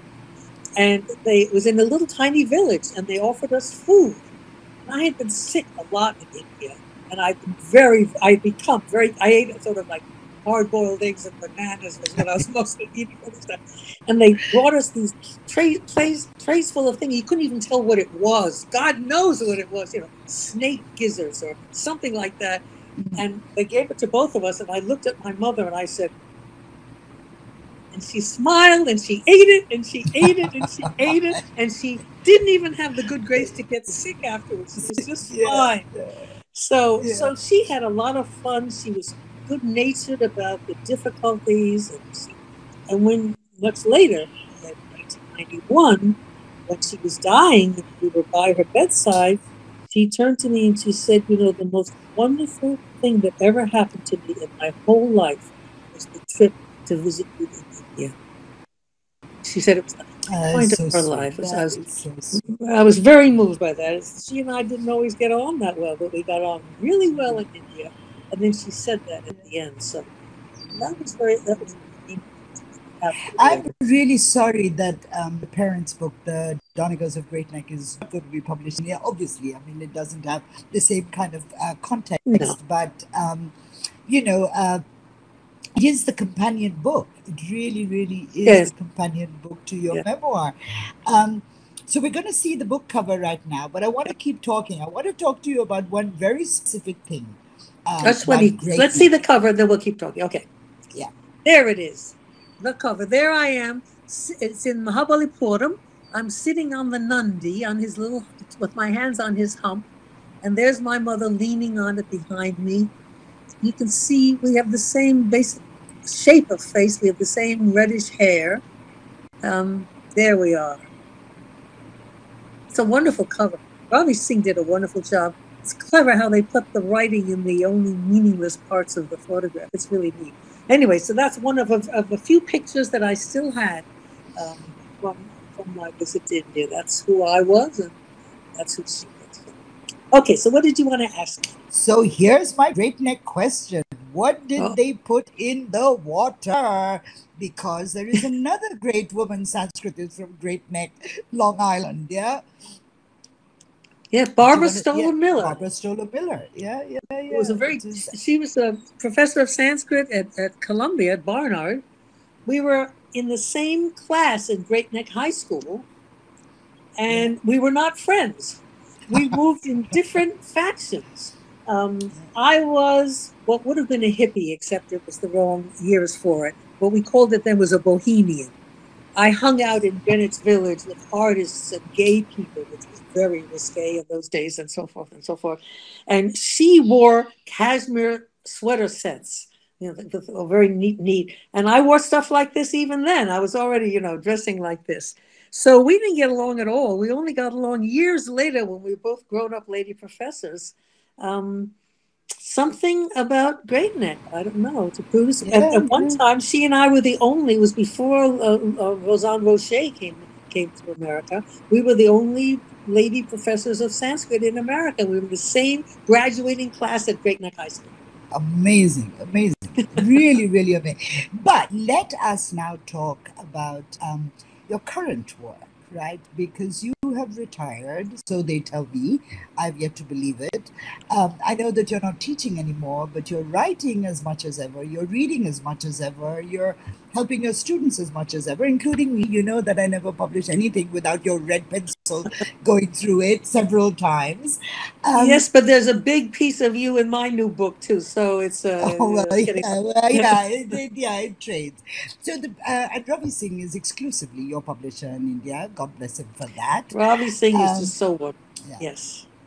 I think it was Rachel Dwyer, with whom we're going to talk to again, who once told me that in India, in some circles, he's known as ravishing, which you get by putting H and Sing a little bit forward and so forth. But, not only has he been very brave about publishing books of mine that have made some people cross, but he's also been very inventive. He's my editor. He goes through things and he says, why don't you say this? And why don't you change this? And why don't you tell me more about that?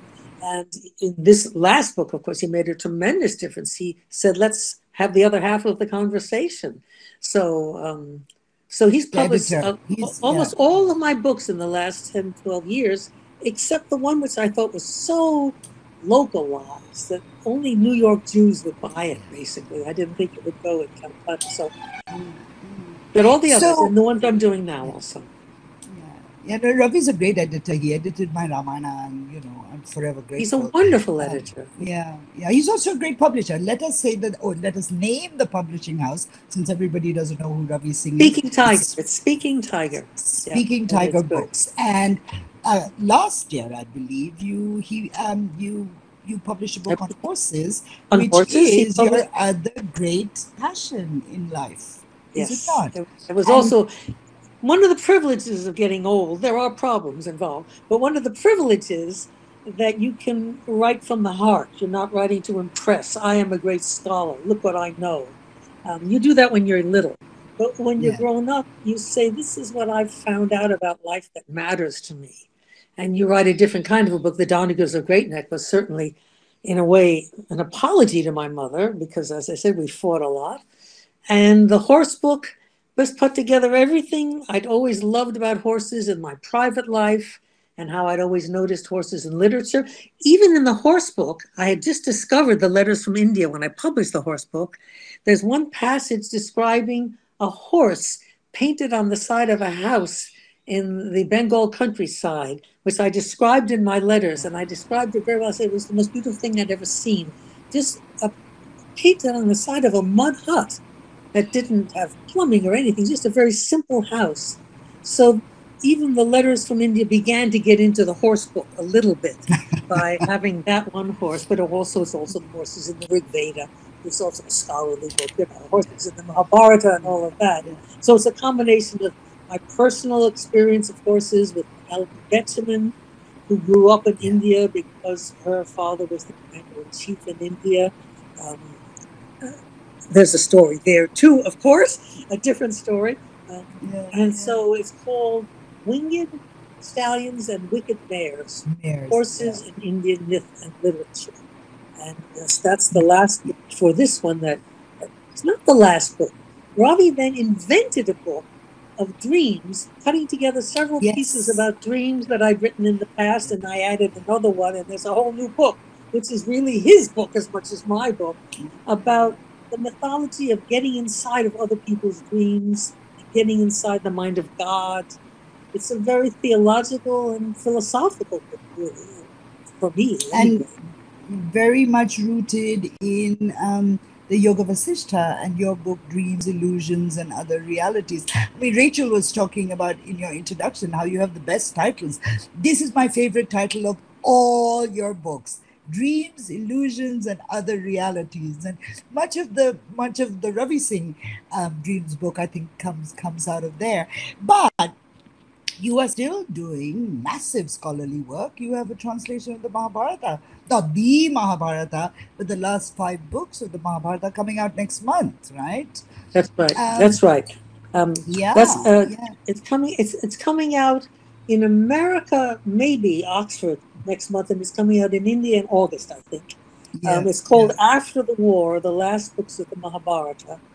And it's a translation of the last books of the Mahabharata, but it's also an introduction and discussion because, again, just as I think the letters book has something to say about our quandary now, about our shameful past as a planet, so too, in the Mahabharata, the last books are the heroes coming to terms with their shameful past, looking back upon the war and all the terrible things they did, the people they killed that they shouldn't have killed, the whole war which shouldn't have happened. And in particular, it's about the word manyu. This is a wonderful Sanskrit word for which there's no single English equivalent, which means anger, pride, righteous anger, vengeance. How dare you do that to me? Now that you've done that to me, because I am an aristocrat, I will do something to you. All of that is in Manyu. And it's what kept the Mahabharata battle going on for so many years, because they did this to Draupadi, so we'll just do this to you. Because they did the night raid, we'll do this to you, and so forth and so on. And so in the last books, they come to terms with this. They go to heaven, they find their enemies in heaven, and they say, I don't want to be in heaven if he's there. So the battle threatens to go on even in heaven until they realize they never should have been fighting with these people in the first place. So it's really an extraordinary book, the last quarter of the Mahabharata. And it's quite relevant, I think, to other things that we're thinking about today, Ukraine and other places on the planet and so forth. So that was a lot of fun to rethink. I've been working on it for years, but I finally put it together in this last year. It's amazing how the Mahabharata changes after the war. I mean, it becomes like a different genre almost of writing and thinking, and it's meaningful, to read it, as you said, in our times. It forms a piece. I mean, I translated partly because there are fairly good translations of the first few books of the Mahabharata. They were done at Chicago some years ago, and there are pretty good translations with the clay Sanskrit series of some of the middle books, but no one has ever really properly translated the last books. The P.C. Roy translation, of course, is always there. When John Smith did his translation, he didn't do hardly any of it. He left out most of the last books.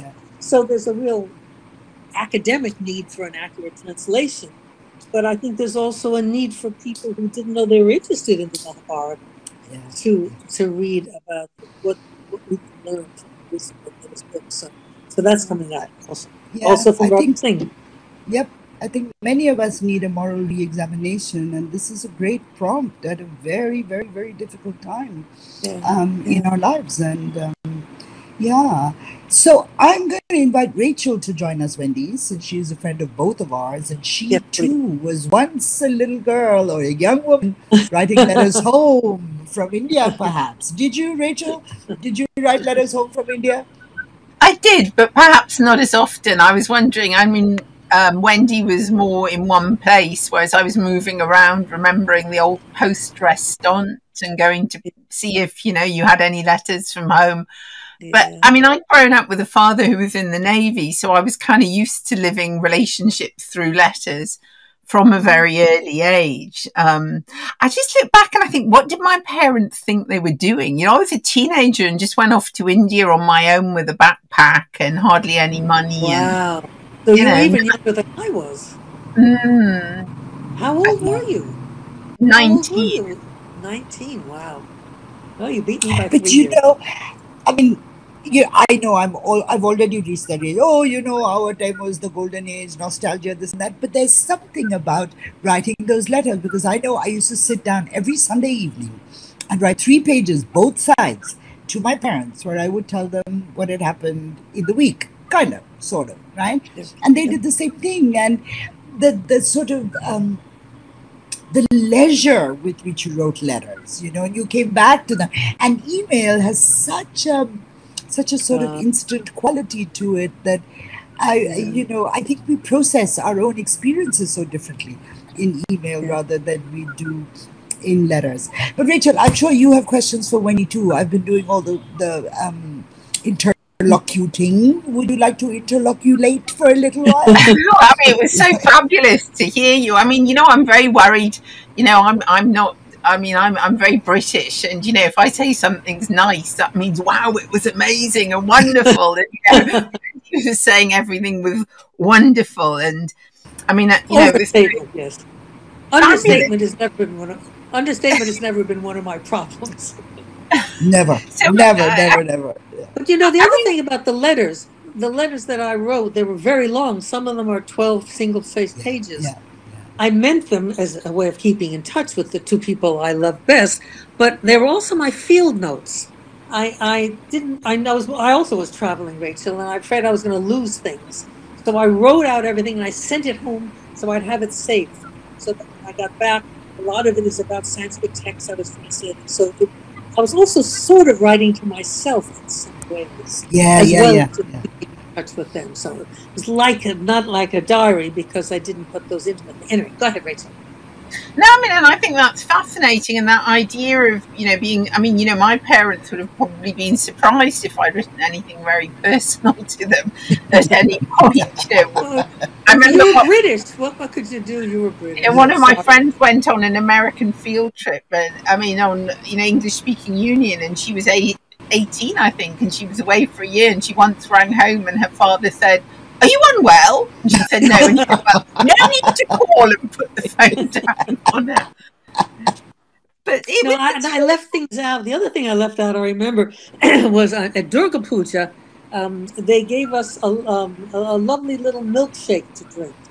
And I had it. It was delicious, and I've always been greedy. I said, "Can I have another?" And everybody laughed. And I sort of realized there was a reason. So I had another. And of course, it was bhang. It was liquid marijuana. So I wasn't much of a drinker. I never did drugs. I wasn't that kind of a teenager. I tell you, I was a sheltered girl. So I got stoned out of my mind. And so my notes on Durga Puja are very, very slight. They're the shortest part of the book, in a way. And I did not tell my parents about that. That's just what keeps to it. But I remembered it vividly. I was with Ed Dimmock from the University of Chicago. And we drove around the Maidan in an open Jeep. He was stoned too. Someone else was driving. There was a driver. And as we went around the Maidan, it was dark, was unlit in those days at least. He thought we were in Chicago and it was Lake Michigan, and he wanted to go and swim in it. We had to keep Professor Dimmock from jumping out of the Jeep to go swimming in the Maidan. Those things did not happen. But I wonder about this, also, both Rachel and Wendy, that, when we write these letters that are somehow to ourselves, right? Yes. It's a really odd combination of mythologizing our lives and telling the truth. Mm-hmm. There's a sort of sense of you're creating a self, that perhaps your older self will find and read. Or your parents will say, "Oh, my darling daughter, I'm so proud of you." When actually you're the devil, But it's a lovely, it's a lovely tension. It's a really beautiful negotiation. Because I was writing to, but you're absolutely right, and both because I was writing to them and because I was trying to cheer myself up when I was terribly homesick, I pretended to like everything more than I did. And I was ashamed that I wasn't able to like everything in India. I lied to myself. I didn't really mind this. I didn't really mind this. So there's that big lie going on through all the letters. I very occasionally say how nice it was to get to a place where I had a clean bed. And only then did you know that I'd been sleeping under conditions that had bothered me because of their bad quality. I hadn't slept well and so forth. So you are trying to create mythologized brave traveler. Everything the more obstacles I encounter, the more fun I have, and all of that. Whereas you're really frightened part of the time, and disappointed part of the time, and sick part of the time. And it creeps into the letters sometimes. In a negative way, I say, "I'm not homesick anymore." I say, "Oh yeah, well, I guess I must have been homesick," or something like that. Because you are creating a self for your own self to be proud of later on. That's the person in India we call your good self, Wendy. That is your good self. You leave out the things that you never. Yeah.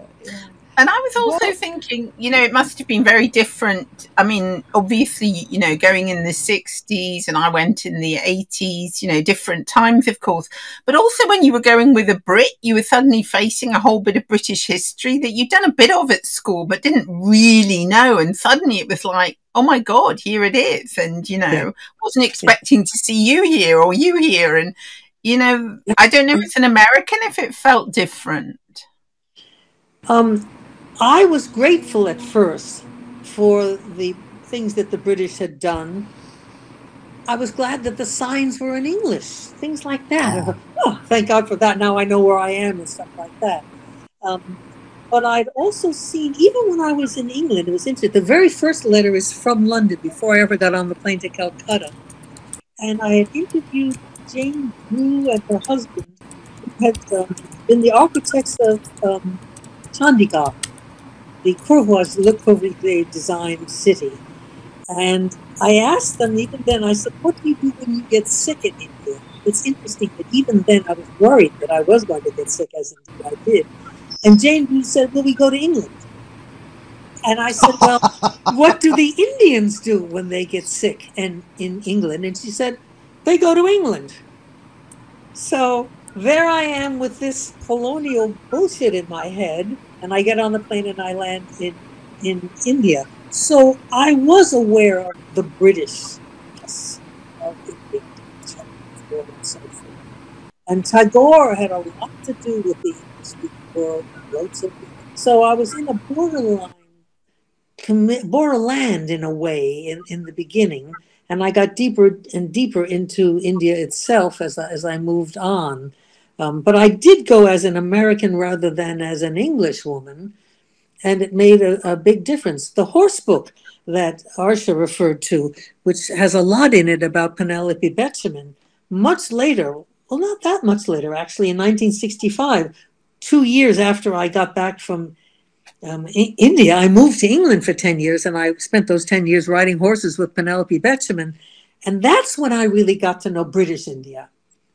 And she told me what it was like growing up in Government House and so forth.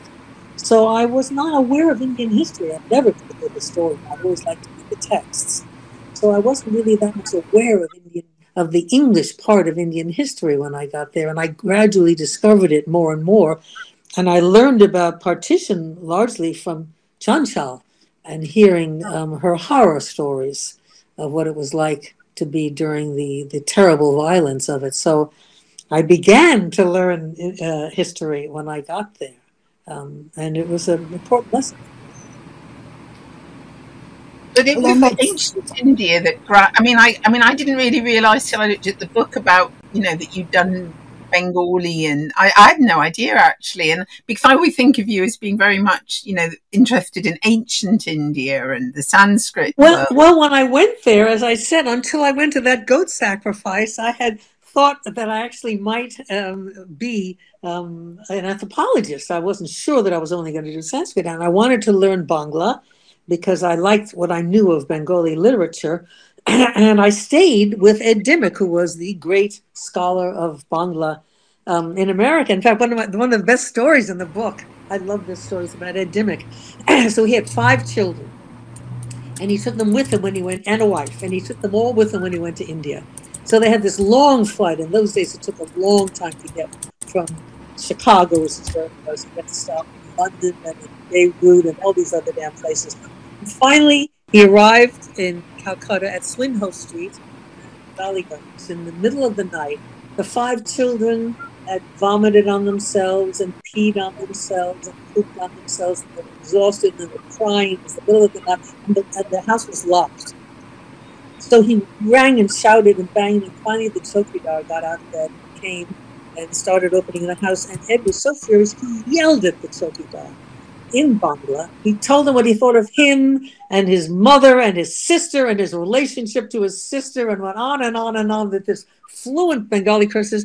Finally, he ran out of breath, and he was immediately sorry because he knew it wasn't the chowkidar's fault. And anyway, he was a very nice man, and he was a Unitarian minister. So before he could apologize, he was getting ready to apologize. The chowkidar said, "Shai, hello, Bangla bhasha bolte paren." Sir, how well you speak Bangla. Okay, I'm going to have to end this now. Yeah, I'm going to have to end this now. We have literally a minute, but how appropriate, Rachel, that you should be with us this evening, and how very, very appropriate that we end with a Wendy story, because she's one of the great storytellers of the world, and God knows she has a story for every occasion. So in Bangla, India was the greatest story of them all. India was the great story. Well, thank you both very, very much. It's been a pleasure. Thank you, Rachel. Thank you, Arsha. Thank you, Kushwant Singh. Did you ever meet him, Wendy? I never did. I never did, but I know of him through Arsha, lovely. I know bits. Who I mean, I knew when I was a little girl, and one of the things I loved best about him is he never treated me like a little girl. He spoke to me as if I was an adult. I was 11. And I sort of got used to that. Yeah. That's a good man. Excellent. So we look forward to the book's publication shortly from Speaking Tiger. Wonderful. Thank you very much. Thank you both, and thank you.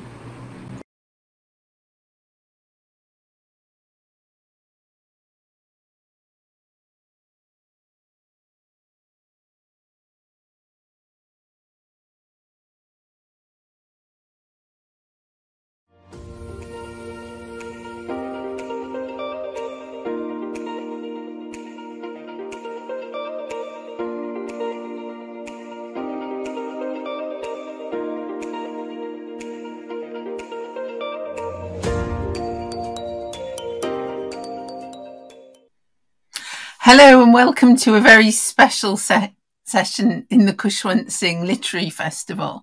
Perhaps today I really need to say hello, namaste, sat sri akal and salam alaikum, because we're bringing together people from around the world who are brought together by the love of poetry, especially poetry in Urdu, a language that is shared between India and Pakistan, a language which has one of the great literary traditions. And today we're talking about perhaps its leading light, Ghalib, the great poet who we all know as the poet of Delhi.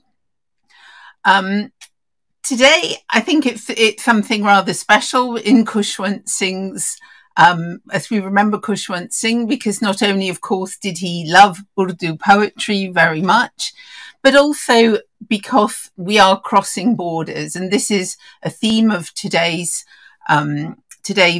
session.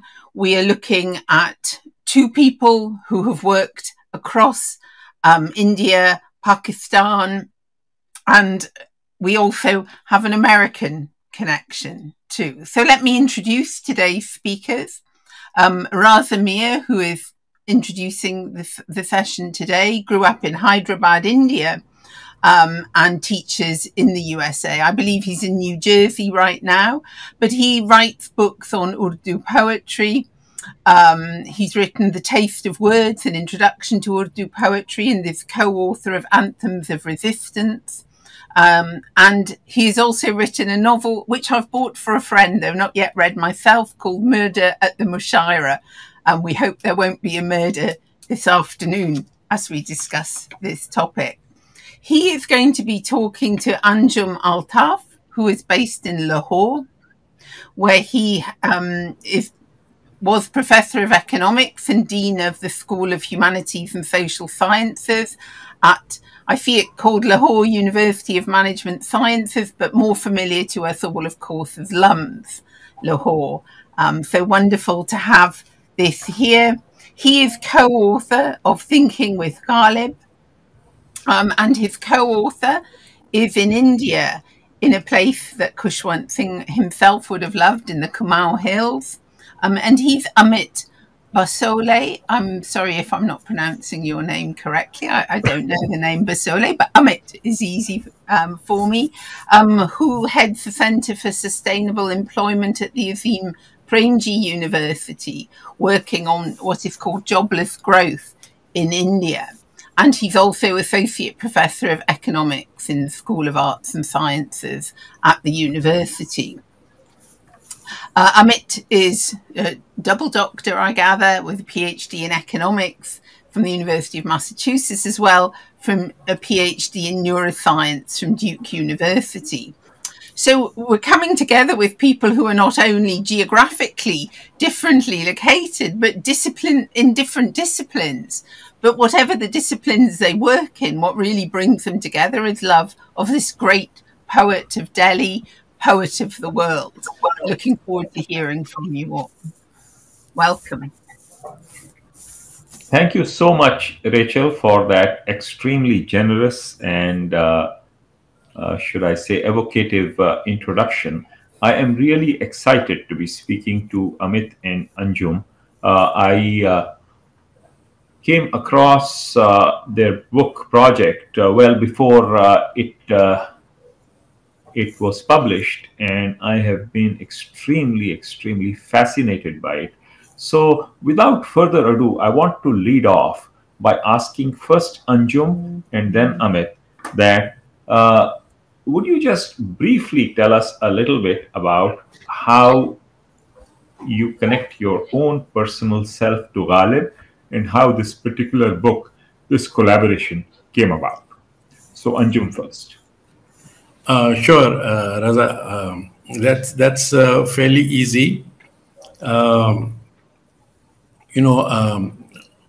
As has been mentioned, Khushwant Singh loved Ghalib, and I think that must have been so because they shared so many traits, like being irreverent, contrarian, challenging orthodoxy, inciting people to think for themselves, especially about faith and belief, and doing everything in a very playful and humorous way. So I think anybody who is fascinated by thinking connects with Ghalib very easily. Myself and Amit also, because we are economists, we want our students to be thinking about all the time about what they're working on, what they're researching.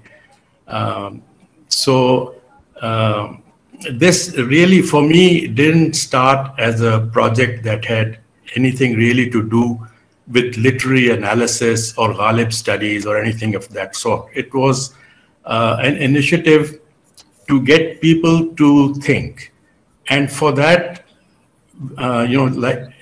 as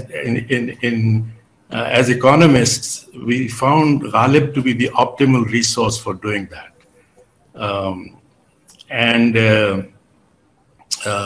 So we were using Ghalib to do the kinds of things that Khushwant Singh does in his book, get people to think about faith and belief. So that's how it started for me, and both independently of each other, Amit and I were, kind of exploring Ghalib from different angles.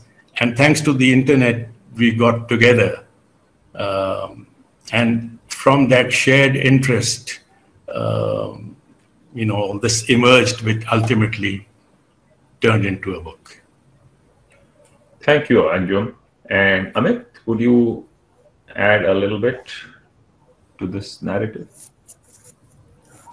Yeah, sure. So thank you very much, Raza. It's a pleasure to be talking with you in particular about this book, and really appreciate the support that you've given from the beginning.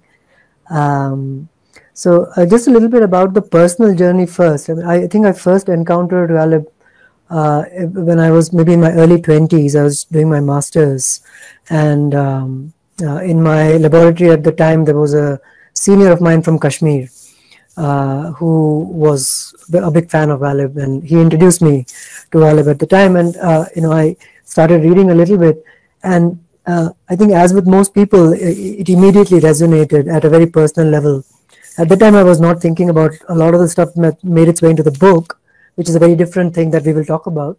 But just at a level of the kind of the issues that he was talking about and the way he was talking about it really spoke to me at that time. And then a few years later, I chanced on Francis Pritchard's wonderful website that I think many of our viewers may also know, Desert Full of Roses, which really offers excellent commentary on all of Ghalib's Urdu verses. And then as it turned, as Anjum mentioned, he and I were, at that time, blogs were new. The new thing in 2007-8, around that time. So both of us were blogging about Ghalib in different ways, and we encountered each other, actually, as it turns out, on the Columbia University Urdu list, which is also run by Francis Pritchard. And we found each other there, just by chance. And then we started this sort of online collaboration. We still haven't met ever in person. So, so borders being what they are, that just still hasn't happened. But yeah, anyway, so. Yeah, no, it's really, so it's wonderful to acknowledge the role played by Francis Pritchett in bringing this book about. That is wonderful. And, you know, हुई मुद्दत के गालिब मर गया पर याद आता है वो हर एक बात पर कहना कि यूं होता तो क्या होता.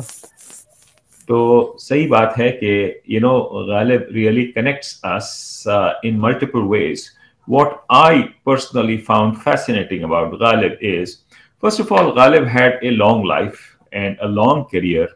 And in that life and career, we are fortunate to have encountered what I may refer to as a witness to history. Ghalib was born in Mughal India, and by the time he died, Mughal India had turned into colonial India, and the cataclysmic events of the 1857 Ghadar, you know, he was a witness to. And so I think that through his personality, we can really chart out history too. And the other thing is that, you know, it bears mentioning that he is the greatest Urdu stalwart.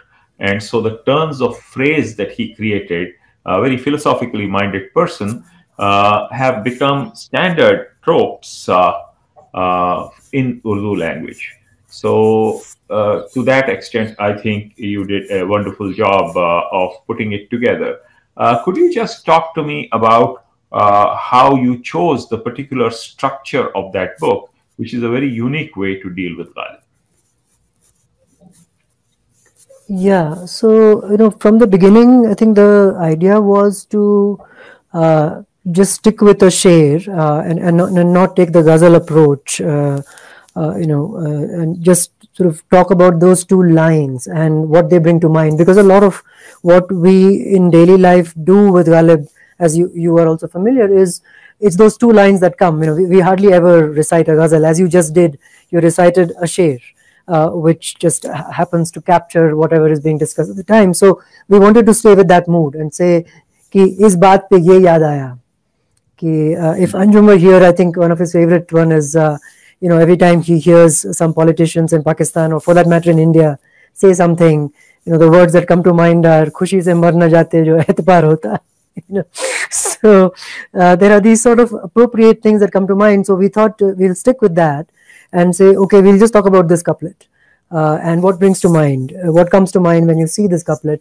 The thing that is different is that we are not really doing a lot of, as Anjum said, you know, literary interpretation. We have a translation which is mostly either taken from Pritchett or modified a little bit, and then most of the entry, so to speak, for a particular sher is just us broadening its applicability to the social universe.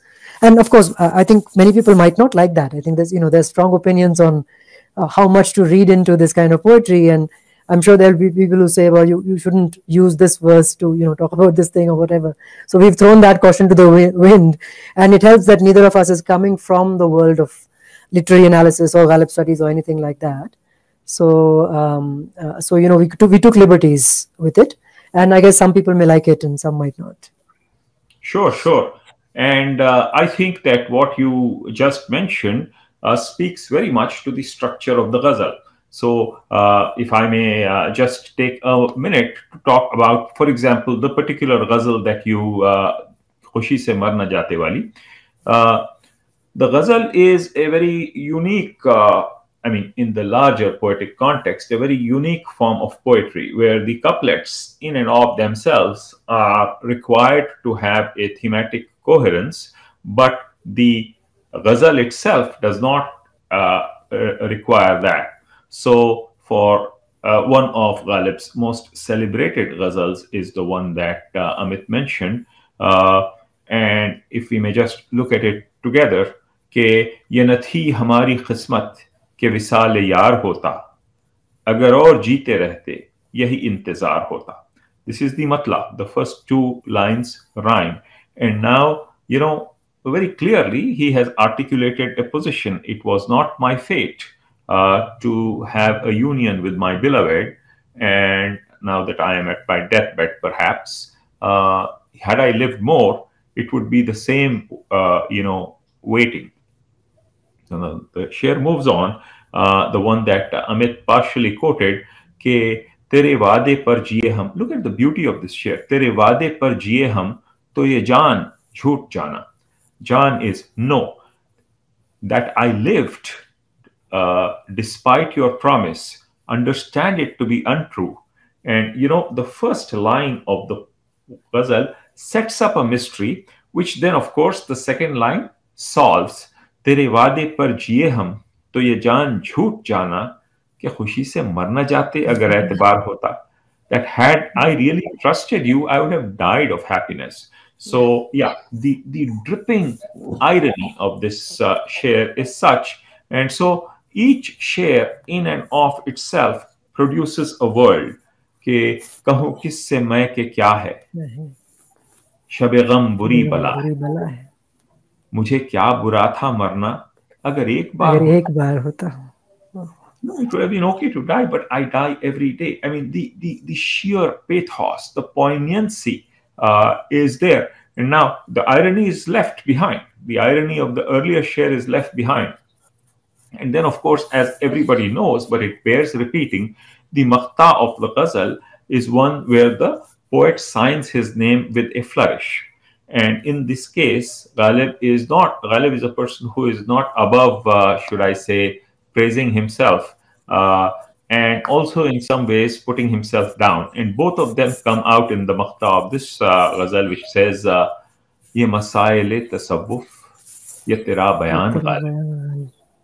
Look at these matters, these metaphysical matters. Tasawwuf is really from the word Sufi, but metaphysical. You speak so metaphysically, you speak so philosophically, and you speak so eloquently. Ye tera bayan Ghalib, tujhe hum wali samajhte. We would have thought of you a saint. And then he puts himself down. Tujhe hum wali samajhte, jo na bada khar hota. Had you not been a drinker. So Ghalib, as we have often mentioned, was really not only proud of the fact that he drank, and in this way he connects to Khushwant Sahab a lot, because Khushwant Sahab loved his drink. He didn't drink a lot, but he always mentioned his whiskey all the time. So we connected. Ke tujhe hum wali samajhte, jo na bada khar hota. Look, all you people, when you see my metaphysics, don't think of me as this sort of saintly creature. I really love the, should I say, the pleasures that this world gives me. So I find that extraordinary. And I think that your choice of using one couplet and then expanding upon it really, really works. So to get back to the book then, Amit, how did you met this person, Anjum, on the list, and at some point in time, I guess you took your conversations offline. How did this book eventually take shape? Could you talk to us a little bit about that? Yeah, sure. So, but we never really went offline. It's always been online in different forms. So we did a series of blog posts together about 12, 13 years ago. In fact, longer now, almost 14 years ago. And then that was it, really. We selected these couplets. There were about 30 couplets that we blogged about. We talked about them all online, email, and so forth. And it was many years later. And then we did our own things. I moved back to India. I started work at Azim Premji. Anjum was in Lahore for a bit. He went to Habib University in Karachi for a bit, came back to Lahore, retired. All of these things happened. And then during the pandemic, out of nowhere, I got an email from him saying, there's a lot of time now. All of us are sitting here, during lockdowns. Should we do something about these things that we've written? And, we've talked about having a book, but we never did it. So I said, sure. And that was the first time that, we seriously discussed the book. And he managed to find a publisher in Lahore, got it in manuscript form. I spoke to him for the first time only during the pandemic. I had never heard his voice, in all of these years that we had known each other. We had not spoken to each other. We did a video call. I saw him face to face, so to speak, only a couple of years ago. So the pandemic has really been largely responsible for bringing the book about and connecting us, much more closely than we were before. As it turns out, I had actually visited Lahore once with great difficulty for 4 or 5 days, but I didn't meet him at the time, and he's been to Bangalore, but we have never met. So the book, during the pandemic, it just so happened that there was enough time to make it into one and look for publishers and so forth. Great, great. And in terms of 30 couplets from a vast corpus of work gives you a lot of latitude to choose. Is there a particular criterion you used for the choice, or did you sample it in particular ways? Right. Anjum sir, he's come back. Raza sir was just asked about the selection of the couplets. So since I have been holding the conversation, maybe you would like to come in and talk a little bit about the choice of couplets and why we chose the ones that are there. Yeah, thank you, Amit. I just wanted to add to that it's really what we mentioned was that the decision to go the couplet route rather than the ghazal route really worked out very well for you. So in this context, because the work is very big, how did you end up choosing your 30 ash'ar? Sure. I think for the first part, we made a very conscious decision to go with the couplet rather than with the ghazal, because we were interested in the meaning, and because as you know, every couplet in ghazal means something, thematic connectivity in that sense. So that was not the good unit of analysis for us. Made a lot more sense. And what we were trying to do to invite thinking, we selected the couplets that we thought were the most meaning intensive, that were layered and complex, and spoke to the. So for us, that was, I think, one of the primary criterion, that it would be very meaning intensive, and Amit can more to that, because most of them were his selection, and I don't think that we were thinking very consciously at that time that they would end up in a collection. It happened to work out that way, that it turned out in hindsight to be a good selection. Ji bilkul, ji bilkul. I think that since Amit, you chose, maybe you could just say a little more, and then we'll spend some time quoting a little bit of Ghalib too. Yeah. So I think as Anjum said, a lot of it was driven by this desire to think with Ghalib, and so I at least was often looking for verses that were off the beaten track too, right? So I remember sort of consciously going through the divan and saying, okay, what haven't I seen before? People sing certain ghazals, people quote certain ghazals, but there are so many more, as you said, Raza. It's a large collection.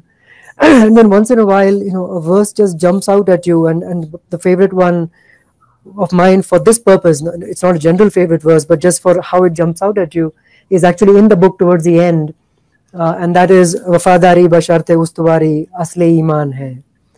Mare but khane mein to Kabe mein gaado Brahman ko. I had to read it many times to make sure I was actually reading what I thought I was reading, because I'd never heard this verse before, and it was such a strong image. And first of all, just seeing Ghalib use the word Brahman was new for me, because we don't hear about these verses so often. So what is he talking about? Why is this Brahman dying in the temple, and why is he being buried in the mare putkhane mein to Kabe mein gaado Brahman ko? That really grabs you by the throat.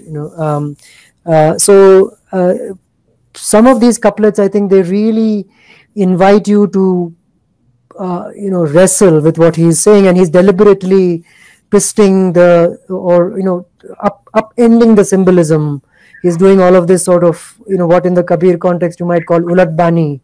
Kabe mein ja bajayenge naku, sab to banda hai der mein haram. So just mashing things up and mixing them up and so forth. So part of these verses are really like that, where you want to choose a verse to make a particular point. And the very first verse with the book, which the book opens with, kya farz hai ki sabko mile ek sa jawab. Again, it's a conscious choice to say, okay, how do we bring in the reader to think about things, and what better way to start than to quote rather than saying, let us ask these questions. It's not necessary that all of us will get the same answers, right? So each one has its own discovery. Yeah. Very nice. And I think that we could spend, there are various themes that emerge from what you said. For example, the trope of the Brahman is used very well by Ghalib, and is used, if I may say so, very lovingly, right? For example, in another place he says, कि देखिए पाते हैं उस शाख बुतों से क्या फैज, एक ब्राह्मण ने कहा है कि ये साल अच्छा है. So the Brahman here functions as a soothsayer. I like to use this as a New Year's greeting to my friends. Let us see what lovers get from idols. Lovers on one side, idols on another side. Now, I don't want to interpret this, and you people, both of you, have done an excellent job of leaving interpretive latitude to your readers in the speech. But the Brahman comes here almost as a guarantor, that something in the future will work very well. In another place, Ghalib says, नहीं है सुबो जुन्नार के फंदे में गिर आई, वफादारी में शेखो बरहमन की आजमाइश है. Subba is the tasbih, the rosary beads that the Muslims use in their prayer, and zunnar is the thread that the Brahman wears. So both of them are markers of faith. And he says neither of them really have any hold. What really has hold, perhaps, is this business of wafadari, staying constant. And wafadari mein Shaykh or Barhaman ki azmaish hai. They are both going to be tested. And this connects so beautifully with the verse that you mentioned. Ki wafadari basharte ustuari. Ustuari means constancy, right? It's not enough to have faith, but when things go bad, it is then that you have to be strong. Wafadari basharte ustuari asl iman hai. Iman ka asl hai. And the proof of that is that if the Brahman stays true to his faith, then even by the standards of the Kaaba, he has passed a test. Very, very beautifully done, and very excellent suggestion. And Anjum, perhaps you could talk about another such share that you incorporated in your book, which spoke to you, if you wish.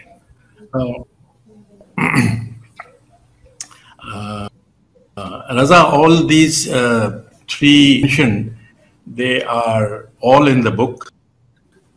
Because like you, we were also very taken with them and with the message that they were conveying, especially in the times in which we are living today. They are very, very relevant. I like the couplets that are at the beginning of the book, because they induce the reader new to Ghalib to this legitimizing this whole process of and also having a particular attitude, critical attitude to authority. That you don't just because somebody is a some subject, you don't take everything that he or she says for granted. So the first couplet already Amit has mentioned.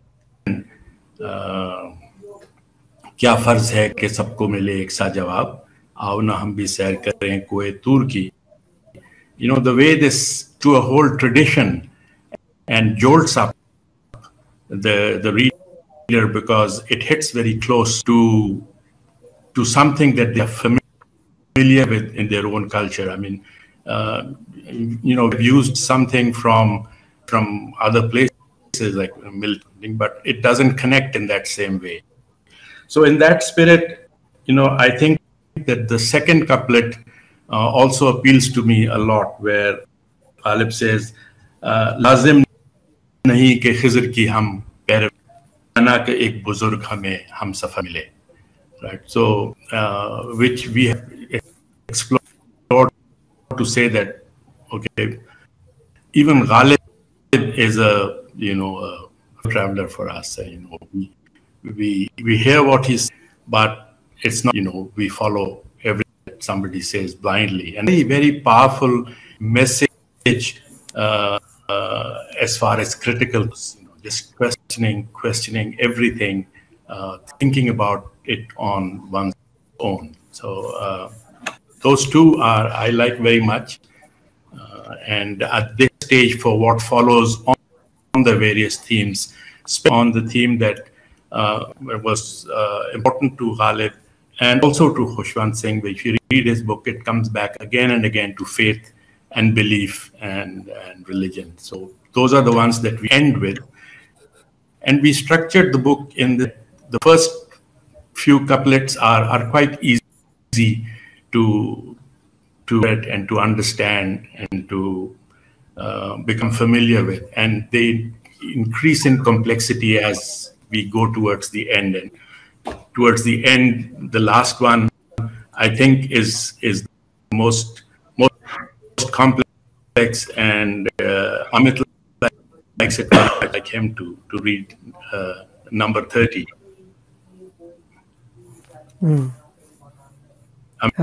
But yeah, before that, Raza, were you saying something? I thought, no, I will connect it. I just, okay, let me just say one thing, that both of them, the points that Anjum mentioned, क्या फर्ज है कि सबको मिले एक सा जवाब, आओ कि आज सैर करें कोहे तूर की. It really connects to the trip that the Prophet Moses made to the Mount Sinai, to the point of Mount Sinai, and where he is where he is believed to have actually communicated with God and got back a reply, which is the Ten Commandments and such.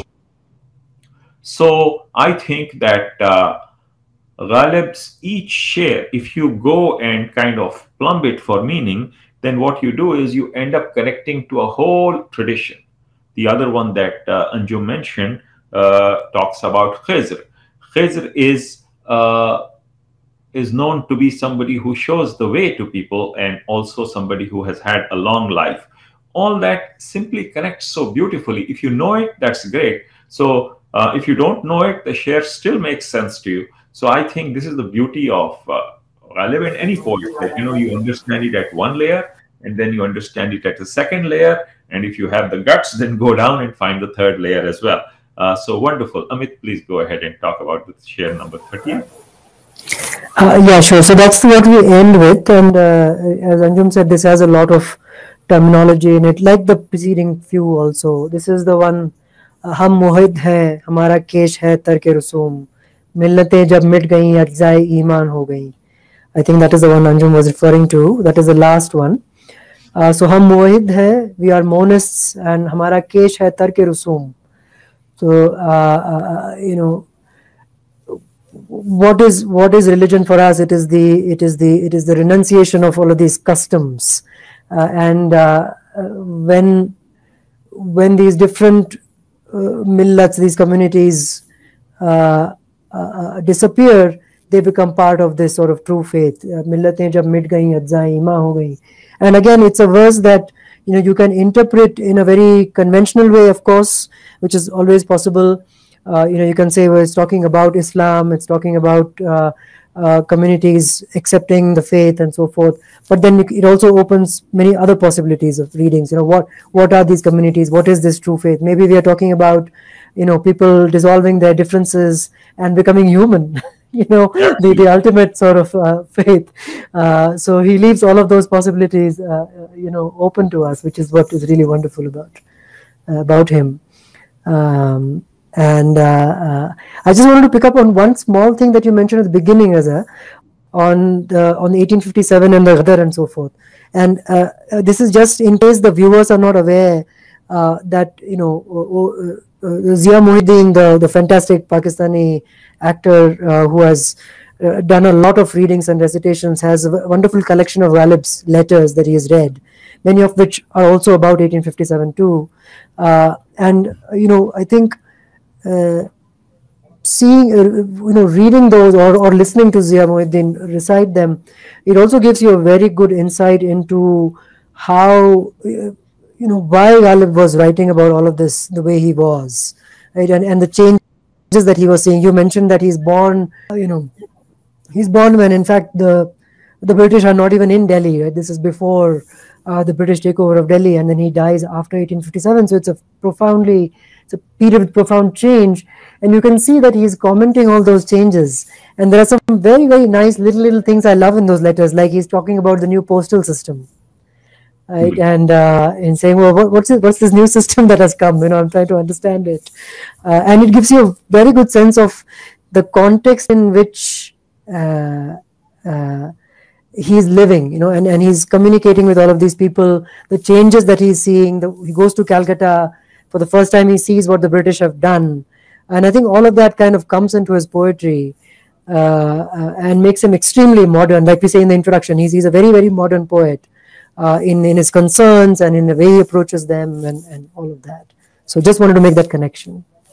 Yes, and it is very important to understand one thing, that after the 1857 revolt happened, the British responded with a level of violence that was, terrifying. And if somebody had to live there and ply their trade in that matter, they had to be very, very circumspect. Ghalib has written some ash'ar on the Ghadar, but kahin chhape nahi wo. They were put in his khutut. Just to go back to one point that Amit said, the modernity of Ghalib is very apparent in the letters that he wrote. He is perhaps the first person to have carried out a long series of correspondences with a variety of his peers, and in his lifetime, his khutut were collected and published. And so it perhaps is one of the first instances of this form of prose poetry,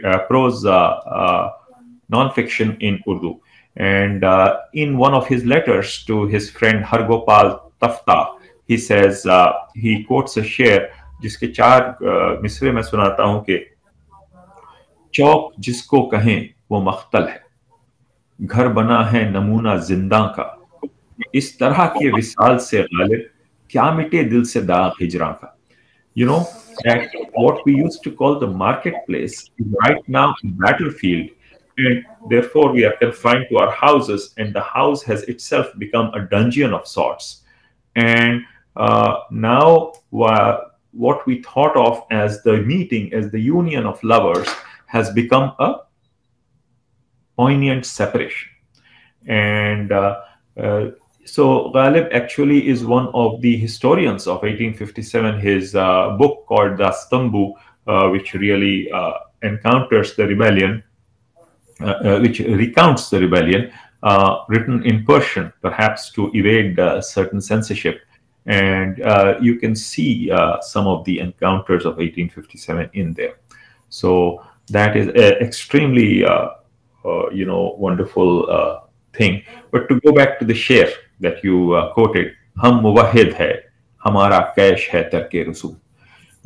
This business of, at that point in time, perhaps there were tremendous contestations within Muslims about different kinds of Muslim sects. But because Ghalib went all the way to Banaras and then to Lucknow and then to all the way to Calcutta, in Banaras, of course, he encountered a lot of Hindu thought.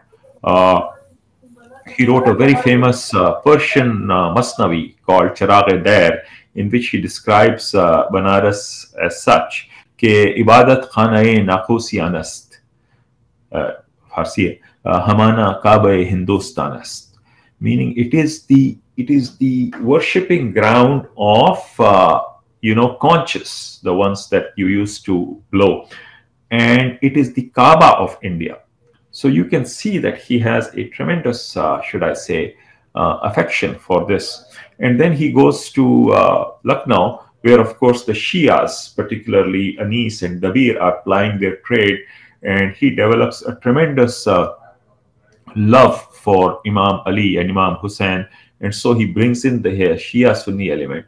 And all the way to Calcutta. Calcutta, you remember, is a churning in the 19th century where the Brahmo Samaj is coming out, and there the interaction is really between traditional Hinduism and the modernity represented by the Christians and the Britishers. So in some sense, he's imbibing, he's osmotically getting all this, and then he includes it in his shairi, so that hum wahid hai, hamara cash hai tarke rusum. But the second line is really the hard-hitting one, isn't it? Millatein jab mit gayi, ajzaye ima ho gaye. If you break these boundaries between faith groups, only then you will really find the true faith. So wonderful. And Anjum, maybe talk a little bit more about the book and maybe one of your favorite poems, favorite couplets.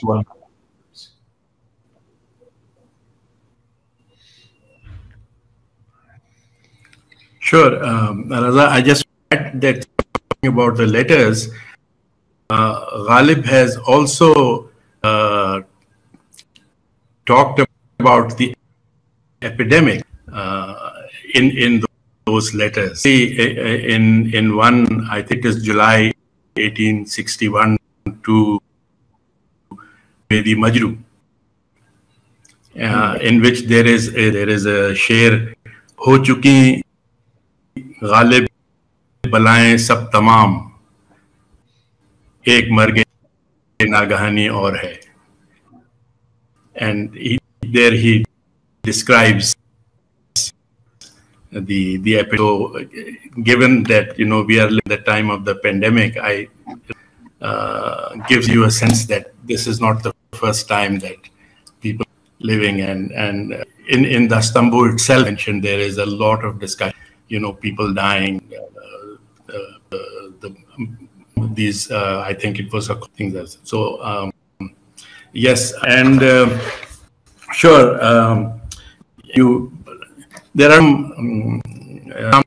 some couplets that are light-hearted and making big points in a very playful manner. को मालूम है जन्नत की हकीकत, दिल के खुश रखो गालिब ये ख्याल अच्छा है. And then the next one that I like even more is कम नहीं जलवागरी में कूचे से बहिश्त, यही नक्शा है वले इस कदर आबाद में. So to me Ghalib across as a philosopher in the garb of a poet, and these are really making very big major point that indicate very with listeners. I mean, one can read very complex philosophy, but you really need to have a PhD to understand those concepts. But with Ghalib, in 10 words, he can over you. That's the fascinating part about Ghalib. Indeed.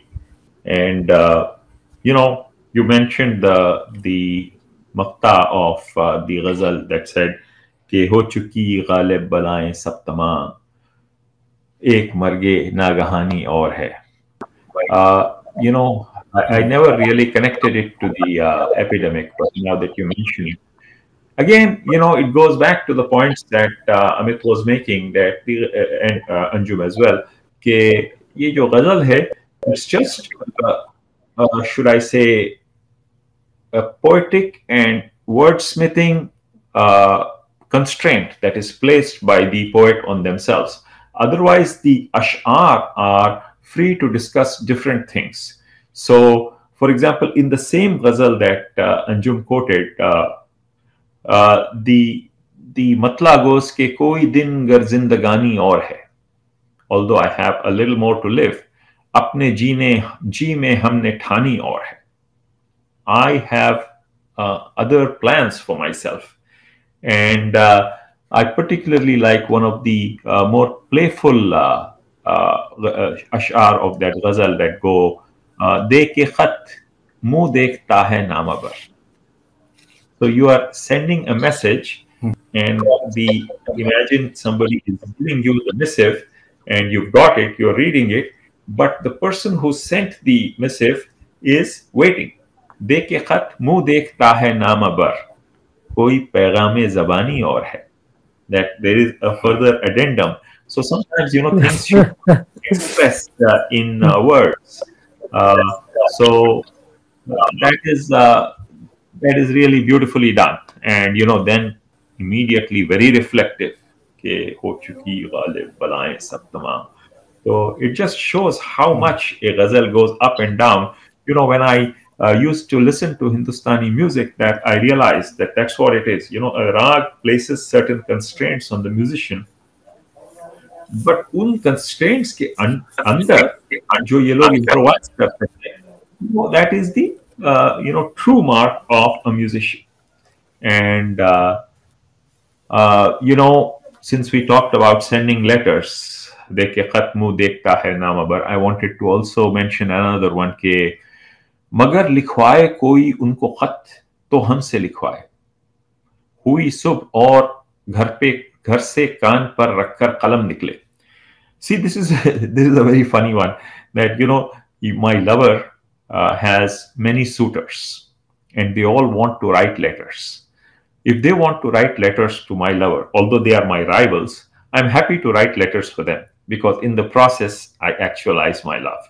So मगर लिखवाए कोई उनको खत तो हमसे लिखवाए, I am ready, हुई सुबह और घर से कान पर रखकर कलम निकली. So I think that it is a beautiful way in which Ghalib constantly talks about writing letters to the beloved. So हमको मालूम है जन्नत की हकीकत. ये जन्नत की हकीकत क्या है? That there is no heaven, there is no hell. Perhaps this is what Ghalib is saying. हमको मालूम है जन्नत की हकीकत. It's no big deal. And then you put a fulcrum there called लेकिन. हमको मालूम है जन्नत की हकीकत, लेकिन. What does it do? The mystery is created, and the second line solves it. दिल के खुश रखने को गालिब ये ख्याल अच्छा है. It does its job. It does its job. This idea of heaven and hell, that it keeps you at least placated.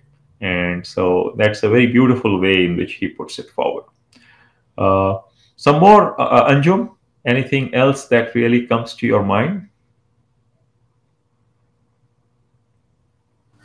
Raza, I want to say a few more things about the book, how it obviously the connection of Ghalib with Khushwant Singh is very obvious and very strong. So I'm glad we talked about that a lot. But at least two other passions of Singh that the book resonates.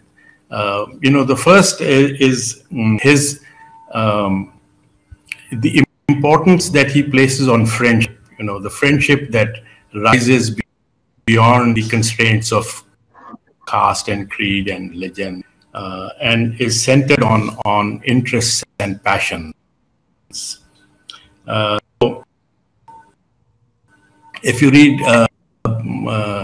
Khushwant Singh, again and again he comes back to Manzoor Qadir, mentioning, he was how close of a friendship it was and how it was beyond any kinds of limitations. And I think that,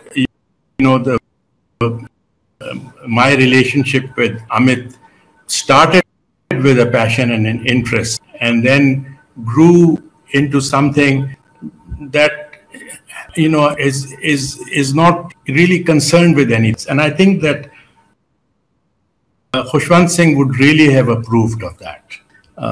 And the other thing, the way the book connects with Khushwant Singh is this whole theme of crossing borders, and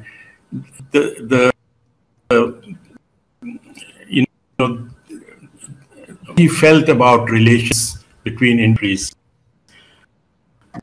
were created, and his emphasis on being human,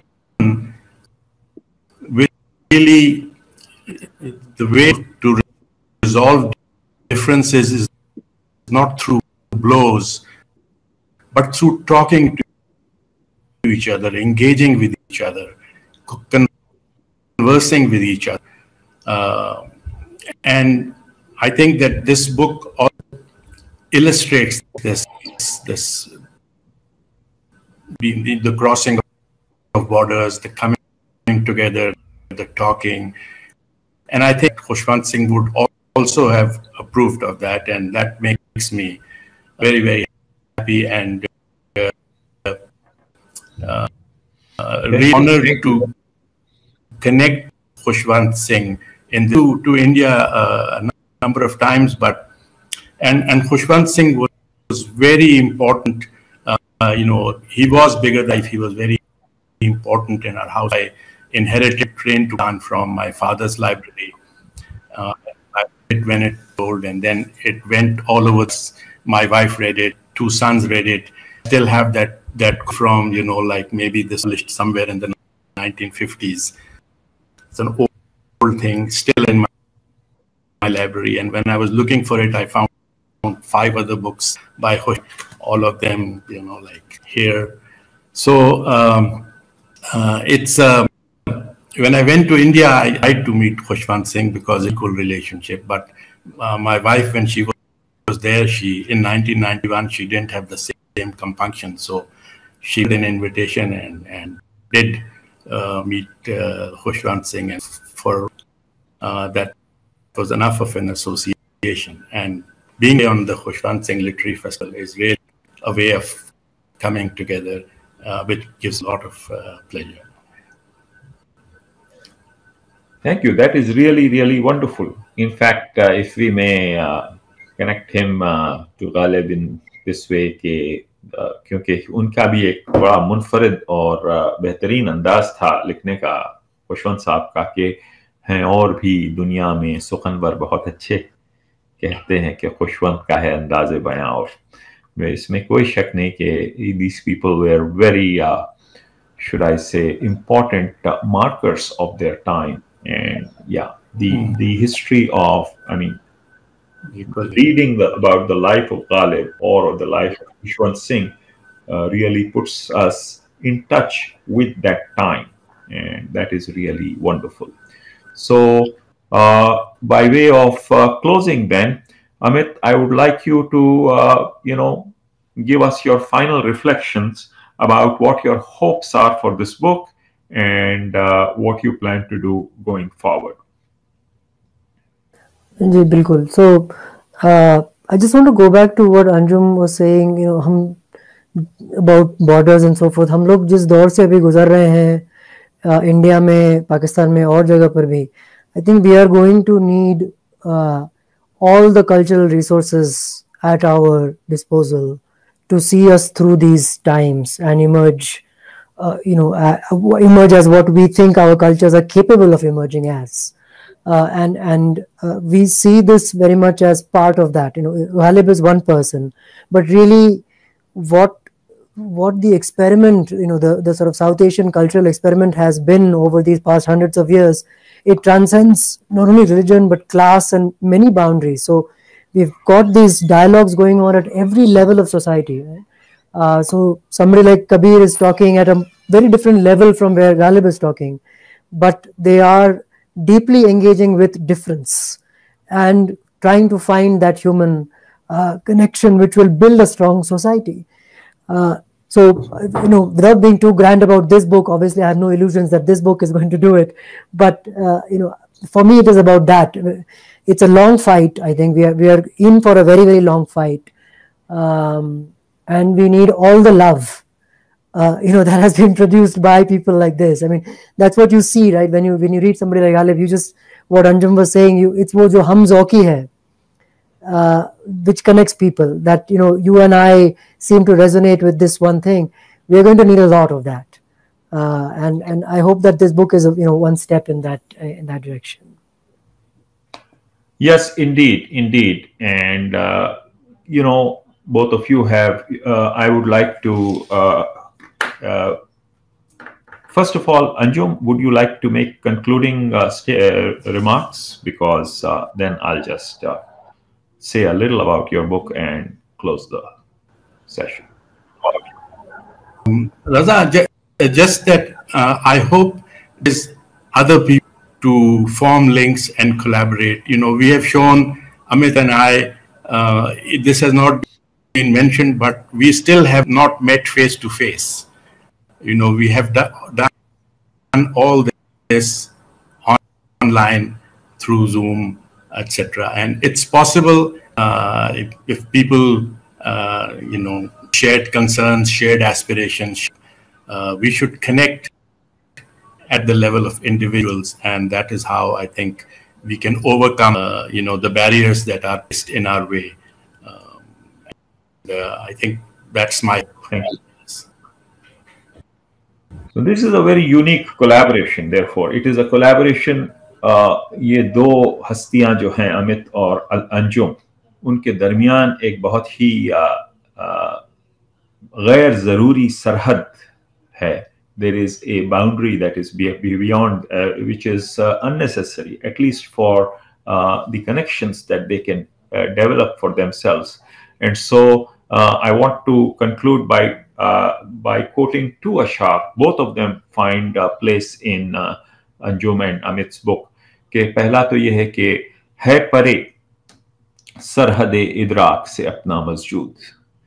That my worship, my place of worship is beyond the boundary of understanding even. So it goes into some spiritual realm, but I want to focus on the fact that it's boundary spanning. है परे सरहदे इदराक से अपना मस्जूद, क़िबला को अहले नज़र क़िबला नुमा कहते हैं. What you think of as the place you want to bow your head is nothing but a compass. It's just showing you the way. And therefore, different groups can find ways in which to cross that boundary. And finally, in closing, I would like to say that what is going on, like Amit said, it's going to require a certain amount of, active pushing back against all the forces that divide us. But it also helps to have an ironic attitude. And Ghalib says, Banakar faqiron ka hum bhes Ghalib. Banakar faqiron ka hum bhes Ghalib, tamashaye ahle karam dekhte hain. That we pretend to be, gestures almost. Faqir here, of course, is somebody who is not really concerned.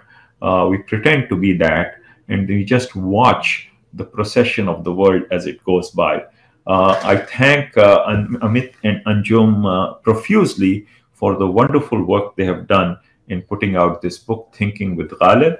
And I hope that our listeners enjoyed the session and look forward to having more such sessions in the future.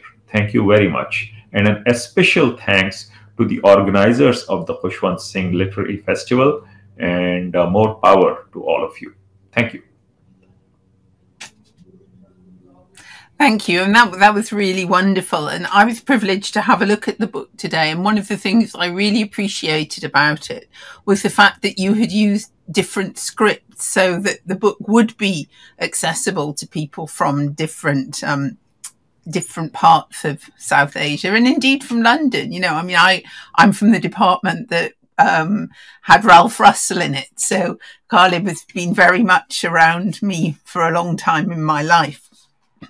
But one thing I would like to say after this wonderful talk is that something about relating it to the Khushwant Singh borders theme, but also to his ecology theme. Because one thing the festival does is, together with Grow Trees, they plant a tree for every speaker at the Khushwant Singh Literary Festival since it began 10 years ago.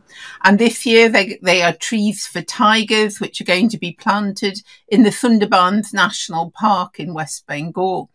And for the younger viewers, it might surprise them perhaps that Anjum Altaf was born in Narayanganj, which is now in Bangladesh, I believe.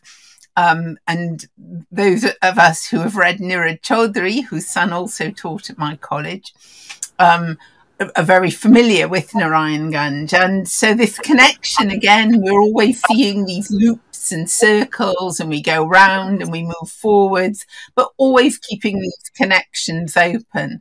And I think Ghalib, Khushwant Singh and people like you are great ways of connecting us across borders. Many thanks to all of you for such a wonderful and stimulating session today. Thank you. Thank you very much. Thank you for having us.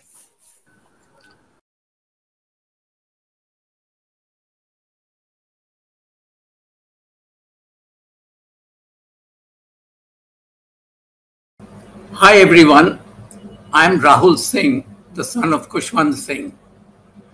We began a literary festival 11 years ago in his name in Kasauli, at the Kasauli Club. Kasauli is where he did much of his writing and where there is a family home.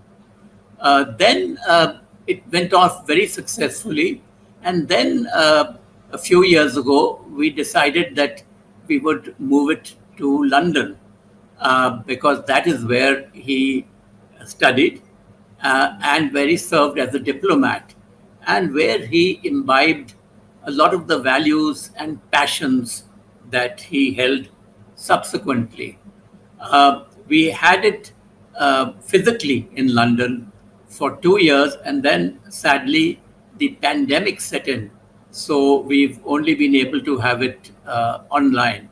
And this year too, it's online. But we've had a marvelous lot of speakers, and the theme is one that I think resonates widely. And the theme is crossing borders. You know, while I was listening to all the speakers, something came to my mind, and that is the iconic song by John Lennon. Because in many ways, it contains many of the elements that we have talked about and the speakers have talked about. So I'll just quote a little bit of that song. Imagine there's no heaven. It's easy if you try. No hell below us. Above us, only sky. Imagine all the people living for today. Imagine there's no countries. It isn't hard to do. Nothing to kill or die for, and no religion too. I hope someday you will join us and the world will be one. No need for greed or hunger, the brotherhood of man. Now, that is something which I find was in almost every session. John Lennon talks about there being no countries, meaning no borders. And that's what we've been talking about. Borders can be terribly cruel, as the session on Ukraine showed us. But borders have to be crossed. There was a session on Ghalib, and there again, I think he would have loved those words of John Lennon because they have the same sentiment, the same feelings as Ghalib had. And Ghalib and my father had many traits in common. One was irreverence, one was humor, but then also there was friendship. And I think friendship is the theme that covers all our sessions. Friendships between countries, friendship, contacts with everybody.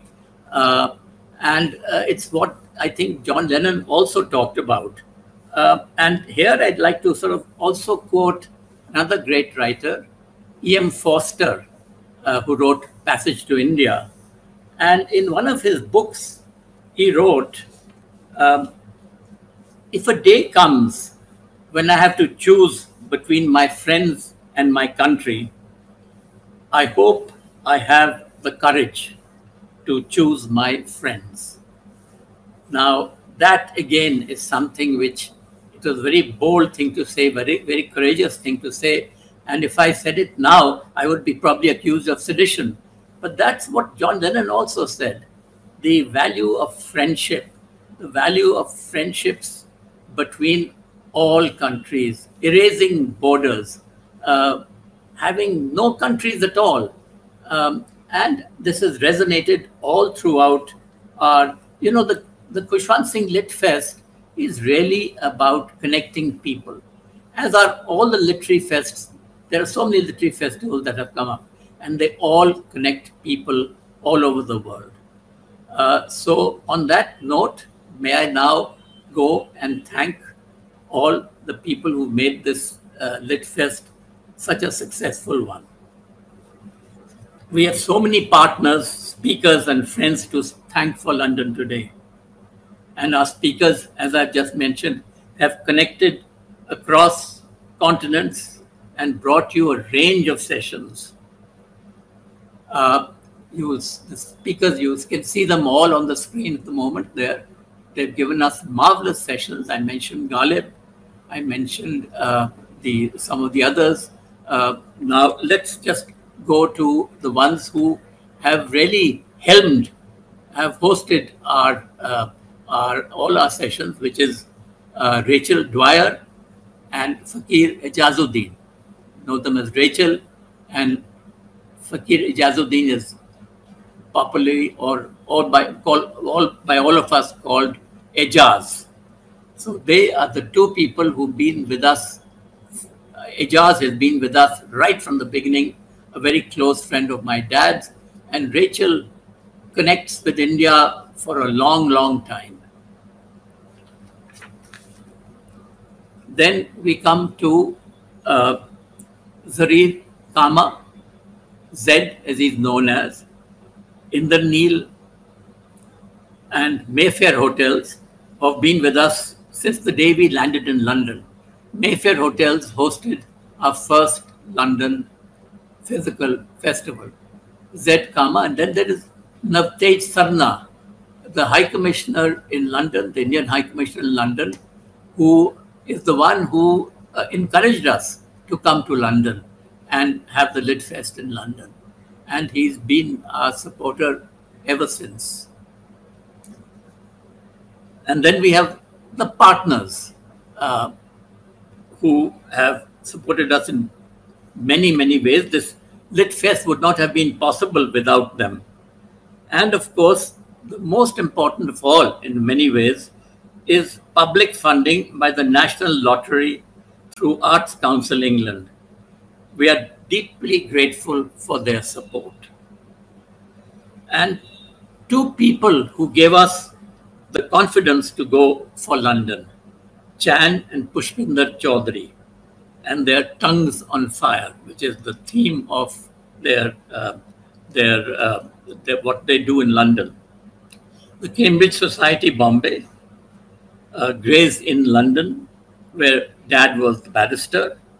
Special thanks to Professor Satvinder Jas of King's College, London.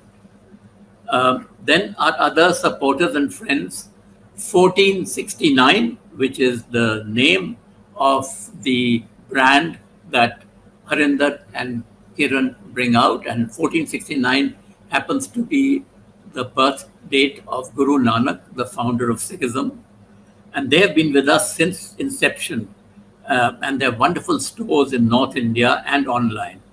Then there's Vita Botics, Holiday Inn, Wedlake Bell, Mahi Mehra, Homyar Mehta, Barry and Lily Sani, Harki Singh. All these have helped us enormously all throughout. Then grow trees, which is thanks to Pradeep Shah. They've planted trees for each speaker at the KSLF. We now have thousands of trees. I recall that when we had Jane Goodall coming here, instead of saying that, this is her fee, we said, can we plant some trees for you? So 100 trees were planted in the Sundarbans in her name, in Jane Goodall's name. So that was the beautiful, wonderful gesture, and she was very, very pleased with that. And this has been a tradition since the inception of the Lit Fest 10 years ago in Kasoli. And to date, we have done about 1,000 trees. Thank you, Pradeep Shah. Thank you very much.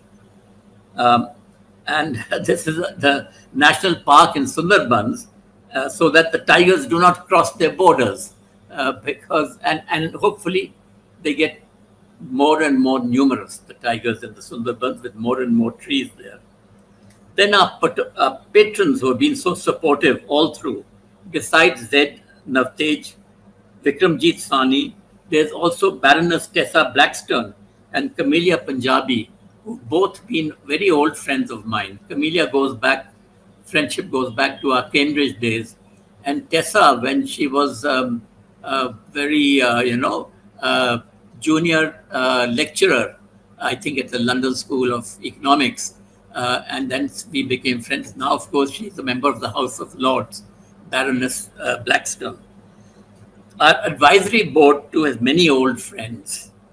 Imtiaz Dharkar, Sir Mark Tully, Purushottam Dheer, Zarir Masani, TCA Raghavan, who was our former High Commissioner in Pakistan.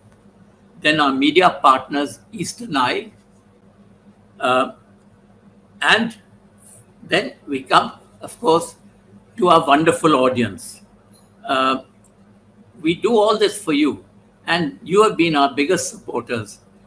In Kasoli, we began initially with just about 100 to 200, audience of 100, 200. Last time we had a physical audience of about 1,000, over 1,000 people in Kasoli. So we're hoping to go back to Kasoli again this year, this coming October. Then I would like to thank our amazing team, all volunteers from all over the world, across countries, across borders, as the theme goes, from the UK, Malaysia, Pakistan, and India. It's a totally volunteer-led festival since its inception. And each one brings passion and drive and commitment that I find very heartwarming and quite unprecedented.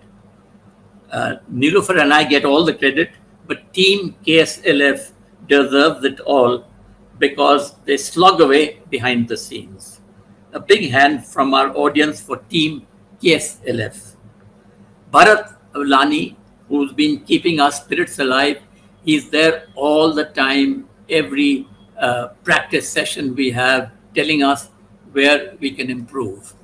Ashwini, our technical whiz kid, who based in Chandigarh. People say Chandigarh is not known for high-end technology, but you have to see Ashwini to know that Chandigarh is producing some of our best technical people. Our social media team, that's again something new. Social media has become very big.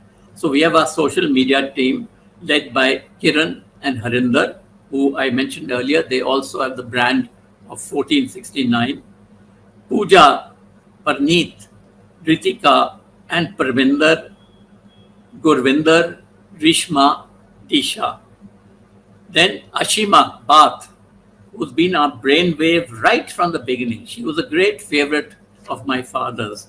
And whenever she came over to Raj Villa, he would show her a pile of books that he had received. Take any of them, he would say. So I think Ashima has got quite a lot of books from my father, and she's a voracious reader. And she's been an English teacher and who's been with us from the start 10 years, 11 years ago. Then our media people who have been propagating KSLF all over India and the world. Kishi Singh and Ajay Bhardwaj, Madhur Singh. And then our photographer who's been clicking away pictures. He, I think, must have got thousands of pictures of all the Lit Fest that we've had in Kasauli. They're all available if you want them. Ajay Bhatia. And then there are creatives by Team Paparazzi, Ritika, Gayatri, Shalini, Imani. And Rahul Goba, who's again been with us for a long time, is always willing to support. Thanks to all of you for the Lit Fest. Well, I've come to the end of this. Crossing borders, as I said, has been a marvelous theme. And we have crossed borders with this Lit Fest.